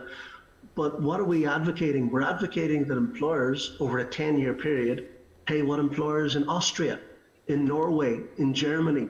These aren't kind of, radical left-wing, states. They're by and large run by centre-left or centre-right politicians like the UK, like the Republic of Ireland. It's nothing radical. We're just saying we should catch up to where we should be. And if it's done in a managed and a multi-year budgeted way where people know what is being expected of them, because when I talk to employers, and I talk to employers a lot, obviously, in my work, what they say they need is certainty. So let's give them certainty, but let's say to equip ourselves for the pandemic, the state has to be resourced. I heard Paul Frew earlier on talking about borrowing, and obviously the state has had to borrow significantly to fund the pandemic. But if the state was properly funded and resourced, obviously it wouldn't have to borrow to the same extent. So it's about getting the foundations right. Of course, an employer could add anything that adds to the increase in labour is a cost, but you could have that argument about increasing the national minimum wage every year as well. The sky still doesn't fall in there. Of course, the state is not some abstract. The state is the taxpayer. The state is the taxpayer, and what we're advocating is tax equity and tax justice. I should say, for completeness, workers across the UK pay 67% of their peer equivalents in Europe. So there is scope there as well. But the income tax system in the UK is not as progressive as in other states. It's not as progressive as in the Republic of Ireland, where people who earn more pay more, and rightly so. So, you know, there's more that can be done. But we believe the most obvious place to look and the most glaring inequity is 41% on employers' national insurance. That's the best place to start. And as I say, it would give us 3.5 billion over a 10-year period, yearly after a 10-year period. But from what you've just said, you want to see both employers and employees paying more. No, what I've said is the first place to go is the employers, because that's the biggest inequity. I'm saying there is headroom for workers who earn, you know, high salaries to pay that little bit more. Yes, there is. The studies that we've done show that workers in the UK pay 67% when it comes to their taxes on labour vis-a-vis their peers in Europe. So there is scope. But you should start with the glaring inequity, which is 41, and the employees that would have to pay more would be those on significant six-figure annual sums. It wouldn't be your low and middle income earners. They pay disproportionately more because the UK tax system isn't as progressive, for example, as the Republic of Ireland one. So it would just be union bosses and people like that? Well, can I tell you, Jim, my contract of employment resides in Dublin because we're an all-island body, and I would imagine I probably pay more tax than you, and I'm quite happy to pay it. I think tax is a good thing. It's a public service. Thank you very much. Thank you. Yeah, having paid a lot of tax in the Irish Republic myself, I know how much rather I would rather be taxed than it's not there. Right, okay. Philip. Yeah, thanks very much, Owen and Paul. And I mean, I totally agree. Tax is a good thing, and if provided that it's raised fairly and distributed fairly. So, I mean, I have absolutely nothing to disagree with anything that the two of you have said in relation to moving towards a fair society. And I mean, I just worry that, as you've pointed out, the issues of austerity, given some of the things that the British Chancellor said in recent days and weeks, that we're actually heading for further years of austerity rather than optimism. I'm a bit, it's kind of maybe a wee bit disappointed in terms of some of the things you've said about the North getting its own tax varying powers, because, I mean, as I've just said, tax is a good thing, and I think that is the basis on how we can move towards a fair society, that we have as much tax varying powers and fiscal autonomy here in the North as is possible. I mean, I don't disagree that the Minister of Finance here should work with his colleagues in Scotland and Wales to pressurise the British, but I just don't know how useful that has been, because I mean, I've heard the Minister say things very similar to you have said, so I'm not even sure he would disagree with the things that you've said. So, I mean, I think the way forward is getting as much fiscal autonomy here in the North. I mean, I could just ask you to comment again on that, and then maybe possibly in terms of the type of policies that you would like to see in place, which would represent, a fair budget, a new deal for families and workers moving forward. Okay, well, maybe just very, very briefly, Philip, thanks very much for that. I suppose my point about tax raising powers in Northern Ireland, first of all, I think we need greater political stability I think that is crucial, but you could argue it's chicken and egg, which comes first. You know, the devolved state needs to function adequately to get more powers. My only point about the fiscal issues in Northern Ireland and tax raising is that if we tinker around with rates, which is one of the few rates, is merely 5% of the overall revenue. So you know, if you did something quite serious with rates, you're still only maybe going from 5 to 7.5%. You're still just adjusting at the margins, and it needs to be something much more significant. One of the things we believe is really crucial when it comes to framing a regional economy is productivity. And we always say productivity is way too important to be left to employers alone. And given the nature of the Northern Ireland economy, it's very much a micro economy. There's very few big firms, but the few big firms that we do have employ significant cohorts of people. And we think we need to see, and the fact that employment rights is a devolved issue, we need to see greater collective bargaining, greater scope for trade unions to be able to bargain with employers. And, you know, where some of the employers are very small, sectoral bargaining, where we can agree norms in certain industries, where we can take wages out of competition, where it's not the lowest common denominator, and companies compete with each other based on the product that they generate or the productivity and the efficiency, not on the labour costs and the labour rates. So there's a bit of scope there because employment rights is devolved here, unlike Wales and Scotland. And I think it's good that it's devolved here because our politicians are accountable and will realise that it's important to make sure that workers' rights are maintained and improved. But for us, if we're talking about labour market regeneration, it can't be one-sided. You need to deal with workers as well as employers, and there needs to be a greater balance. I think it's very imbalanced at the moment.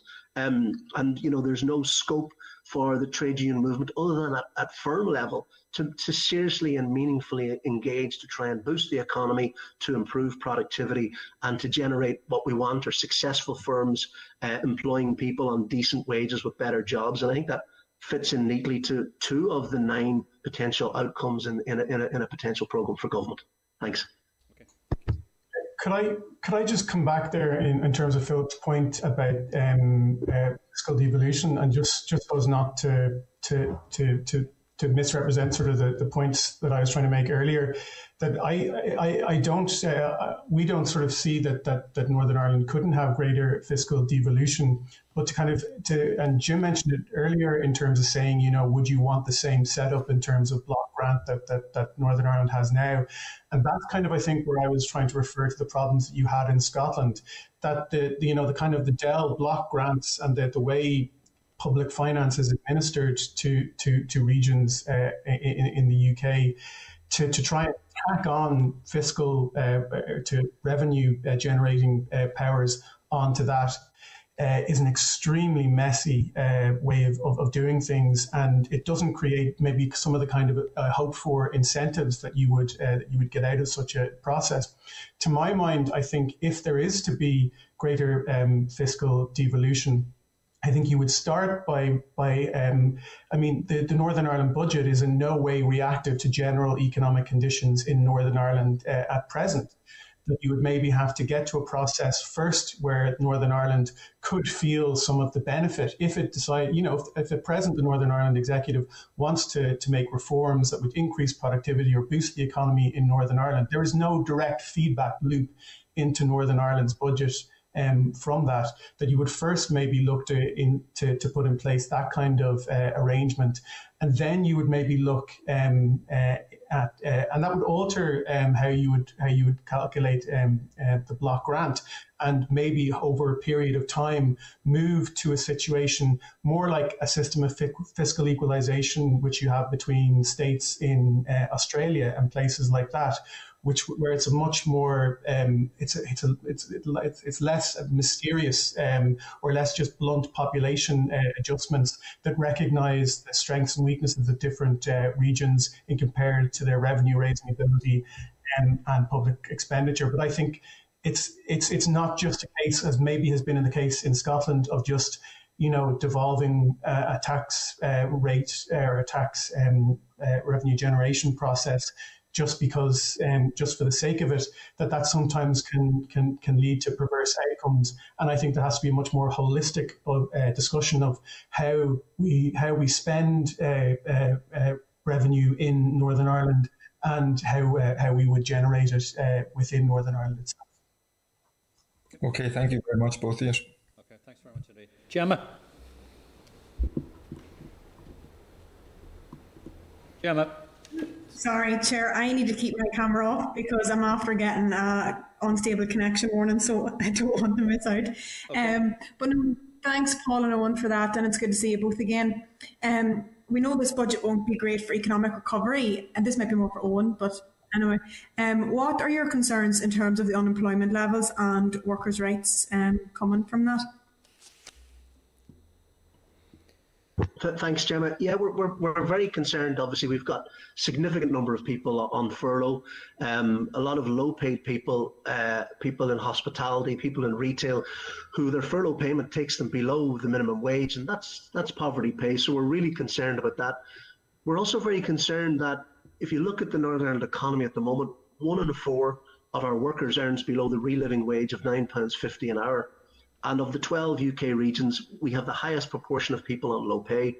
So we are enthused, though, to see in the New Decade New Approach, page 44, Workers' Rights, section X, there's a really, really good clause there. And obviously we understand that the New Decade New Approach was an agreement that brought the 5 parties back into government.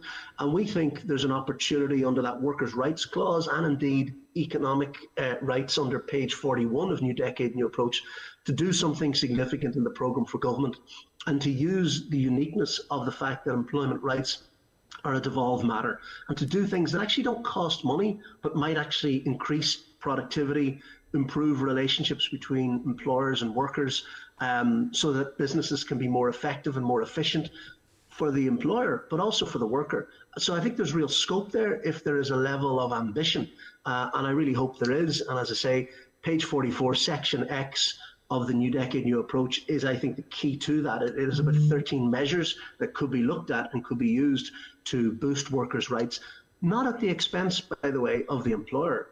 It complements, I would think, the position of the employer. And I think we also need to see a lot more engagement between social partners and the Northern Ireland Executive. I have to say it's very, very lopsided. There's not the level of engagement we would like, and we think there needs to be more partnership with social partners and civic society to work in the interest of everyone in Northern Ireland. Thanks. Sorry, Owen, I understand you've got another engagement and heading off to enjoy yourself on Evening Extra tonight.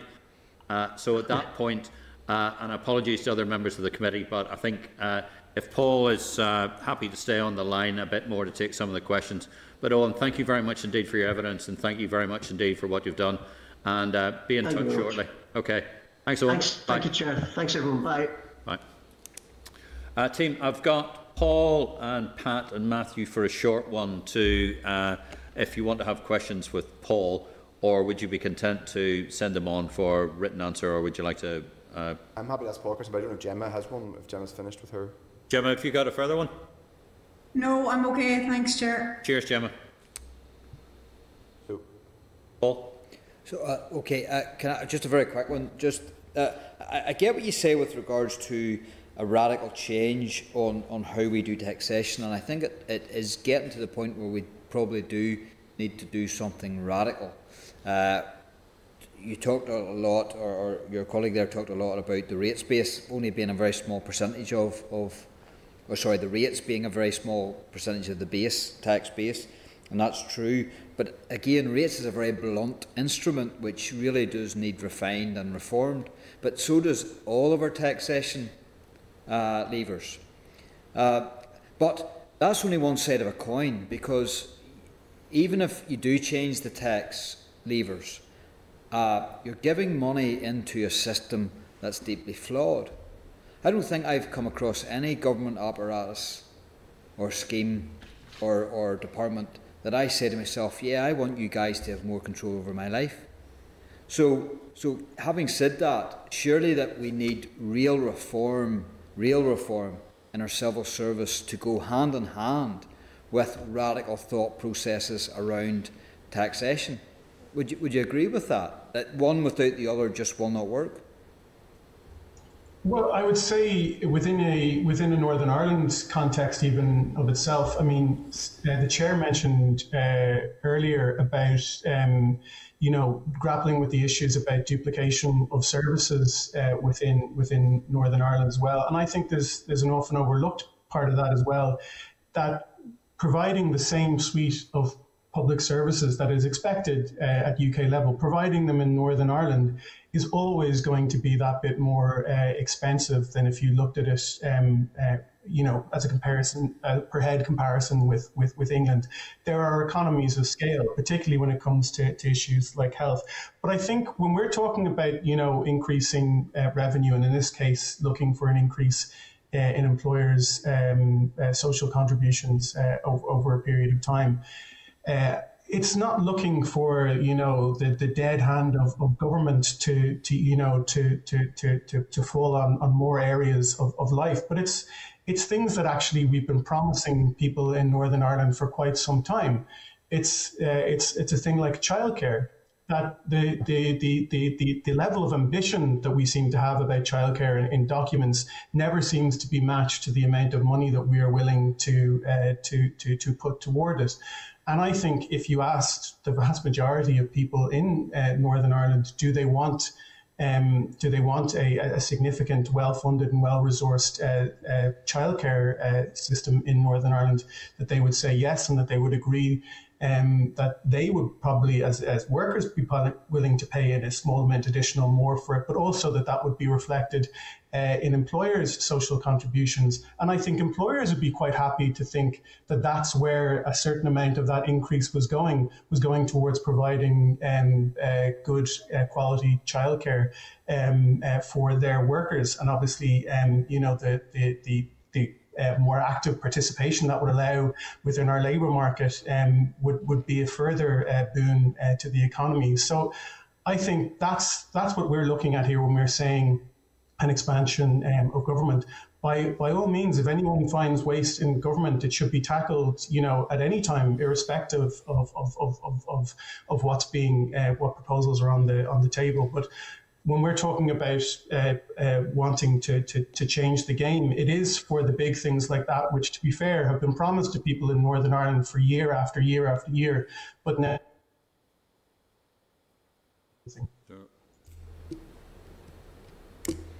okay, you just dropped off there at the end, but I got most of that. Thank you very much. Again, I've been in MLA 10 years, and I've seen the departments with each budget over those period of times. And again, you're right with regards to the budget hasn't changed much. It's flatlined. There hasn't been any real radical ups or downs. It's always stayed quite, and then with austerity and everything else that goes with that. And even this year, with all the crises that we've faced and the throwing of money towards us and the inability to spend effectively, it strikes me that there is massive. The big prize about devolution, one of the big prizes about devolution was, well, give us that money and we'll spend it better. But we never ever seem to spend it better, and there's never anything ever changes with regards to reform in any of the departments. We seem to be funding the same things as we were funding 4 or 5 years ago, and they're bound to be outdated. So there seems to be a massive piece of work. But with regards, do you look upon tax levers and, dare I say, tax rises as something just to bring in more funding? Or should it really be about, and again, this is two sides of coins here, is it really about productivity, increasing productivity, reducing smuggling, removing smuggling from the scene? I read a lot of Pitt, and Pitt was very good at raising taxes, bringing in new schemes, not least income tax, which was only temporary. But he also, in his earlier days, reduced smuggling in some food stuff and materials, simply because he released the tax burden on that. Is that a way that we should also look? I would take your first point, and I think the reason I share your frustration, and I said in my opening statement there that we do have this every year, this Northern Ireland budget, that it is really a function of what the previous year's budget is. And there was the commitment in New Decade, New Approach to move to multi-year budgeting. I think that's a good idea, but in itself it won't be enough. And it's because of the way we do departmental day-to-day expenditure, for UK regions, the departmental expenditure limits. We sometimes think, in terms of the block grant, that we're being given a pot of money to spend in Northern Ireland. We're not. We're being given a credit card with a limit on it and a year's expiry date. So if you get up to the end of the year and you haven't spent your amount, you don't get to keep a pot of money. The credit card just expires, and it leads to an administration of public expenditure which really is devoid of any capacity for transformation or innovation. And I think that even if the Northern Ireland budget end of it was multi-year, the fact that the rigidness of the Treasury in terms of annual expenditure limits is always going to be a constraint on that. And in terms of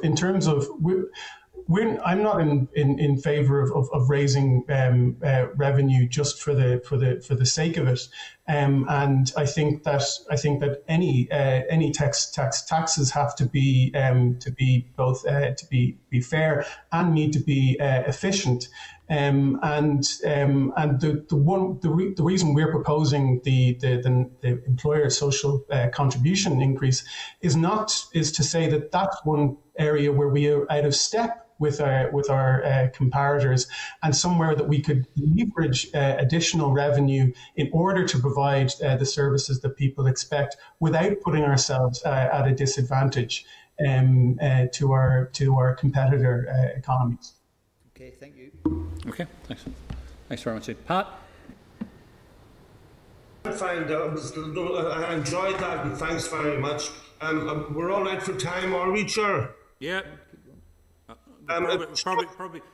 Just so the committee knows, we were due to take evidence from Raise, but I've taken the executive decision to move that to next week and let the Raise team away.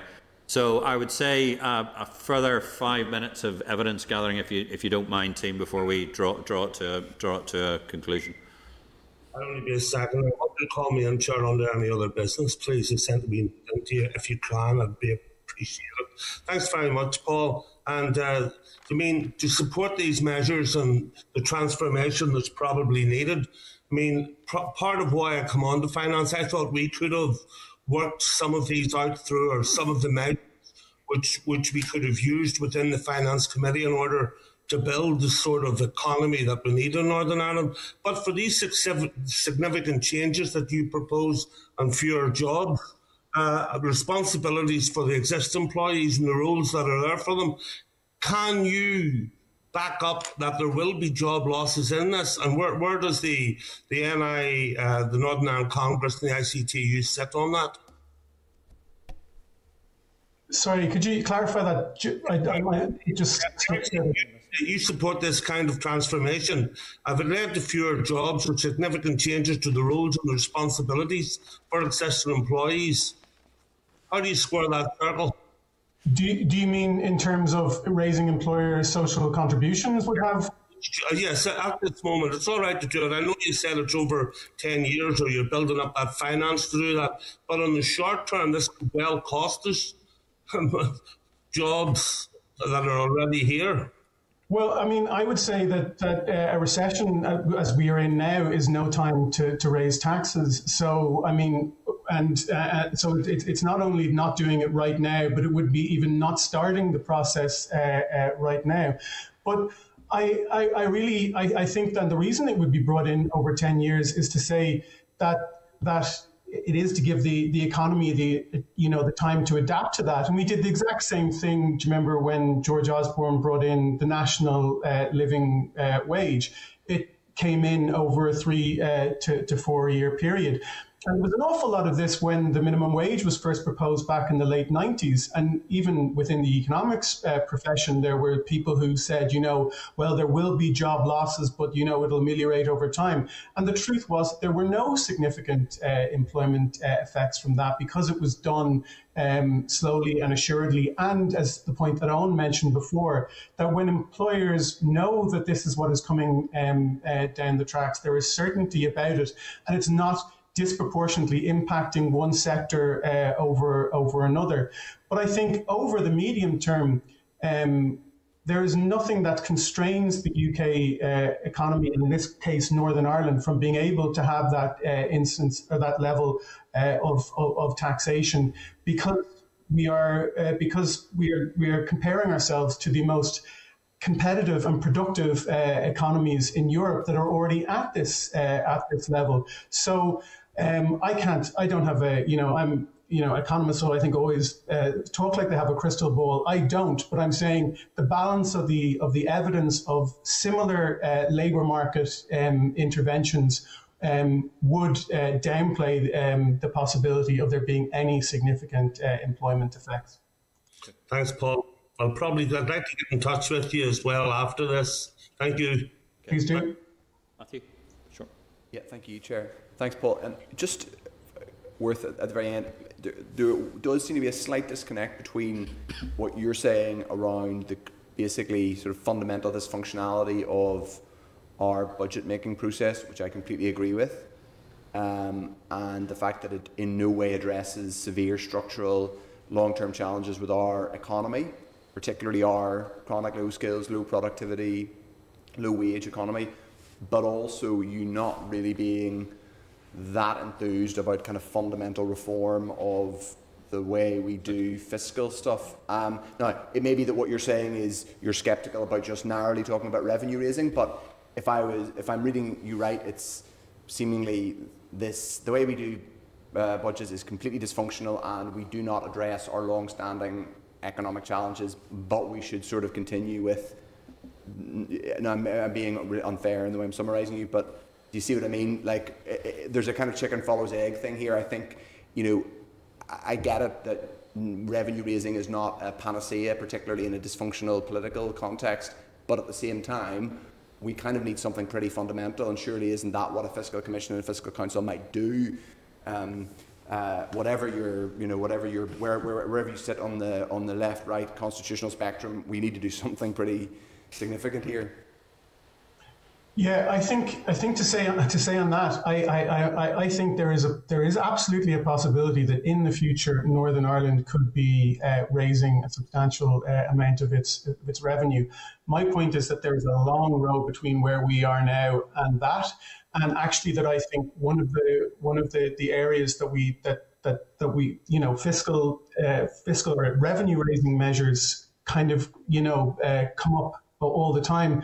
But actually, the reform of the reform of the expenditure process should happen first. And I think that that's what the problem was in Scotland, that nobody looked at the expenditure side of it and decided then just to simply devolve a revenue raising ability into the mix. And it's led to what I would describe as an even more convoluted budgetary process itself. I also think there's a danger in talking about, one revenue measure in particular, and it was one that we kept bringing it up during the corporation tax debate. Whatever your opinions on that, the amount of volatility that it would have introduced into Northern Ireland's annual budget was never really, never fully recognised. So I think that you start off by reforming the way in which public expenditure is carried out in Northern Ireland first. And then you have a better idea of how you would maybe then begin to introduce a certain amount of revenue volatility into the budgetary process. I think after you've achieved both of those things, then you can start to talk about devolving actual revenue raising powers. That it's a process. There's a certain degree of maturity that exists in other federal systems and processes of fiscal equalization. Australia and Germany was a particularly good one, that part of devolution, of economic devolution, never came to the United Kingdom. It's happening by stealth in Scotland, and I think it's a bit of a mess. And I think that that rather than just practicing the same thing in Northern Ireland, it should cause for a wider debate, first about expenditure, then about how you introduce revenue volatility, and then how you introduce ultimately fiscal devolution.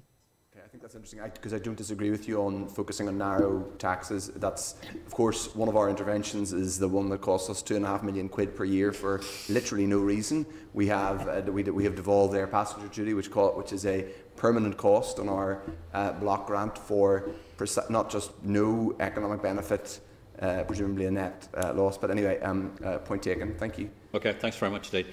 Team, Sir Paul, thank you very much indeed for your evidence, and sorry that it's gone on so long. But again, thank you very much indeed. And when you're talking to Owen, just say Chair to the witnesses. Say again. Compliment to the witnesses. There. I was making a compliment to the witnesses. That's what I'm saying. The fact that the evidence went on a bit longer. I was complimenting them. You don't need any compliments. Yeah. Not me, not me. Yeah. Sorry about that, Sir Paul. In joke and all the rest of it. But thanks very much indeed, and give our best to Owen and everybody else. Okay, thank you very much indeed. Okay, Pat, you wanted any other business? Thanks very much, sir.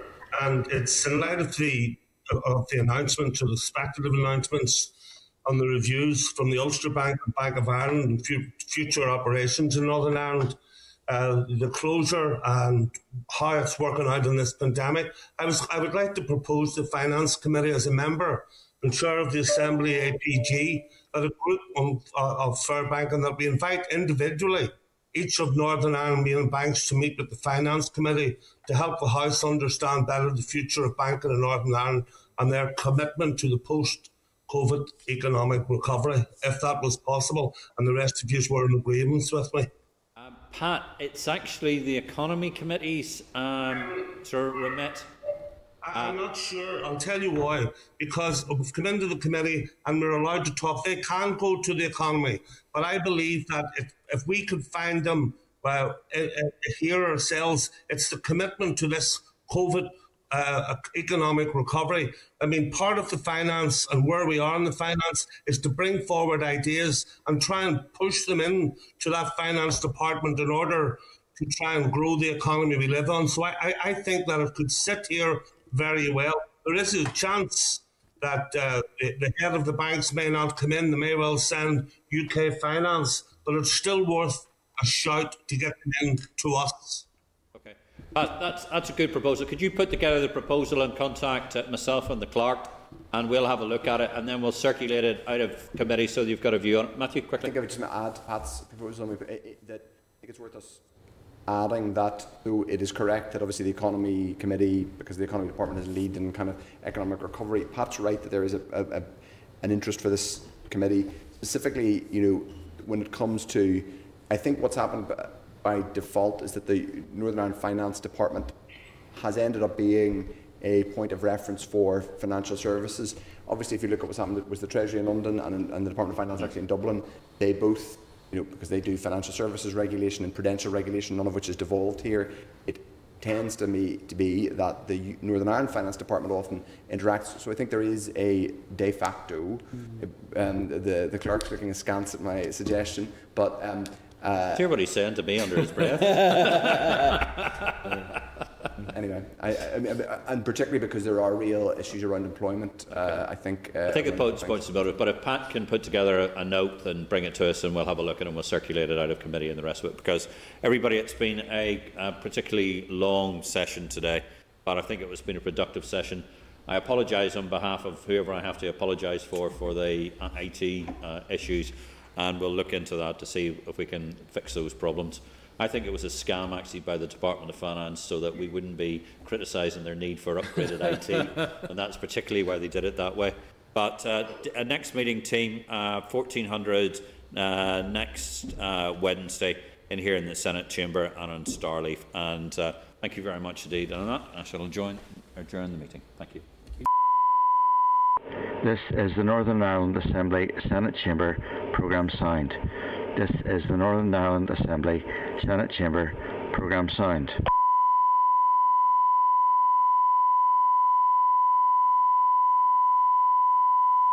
This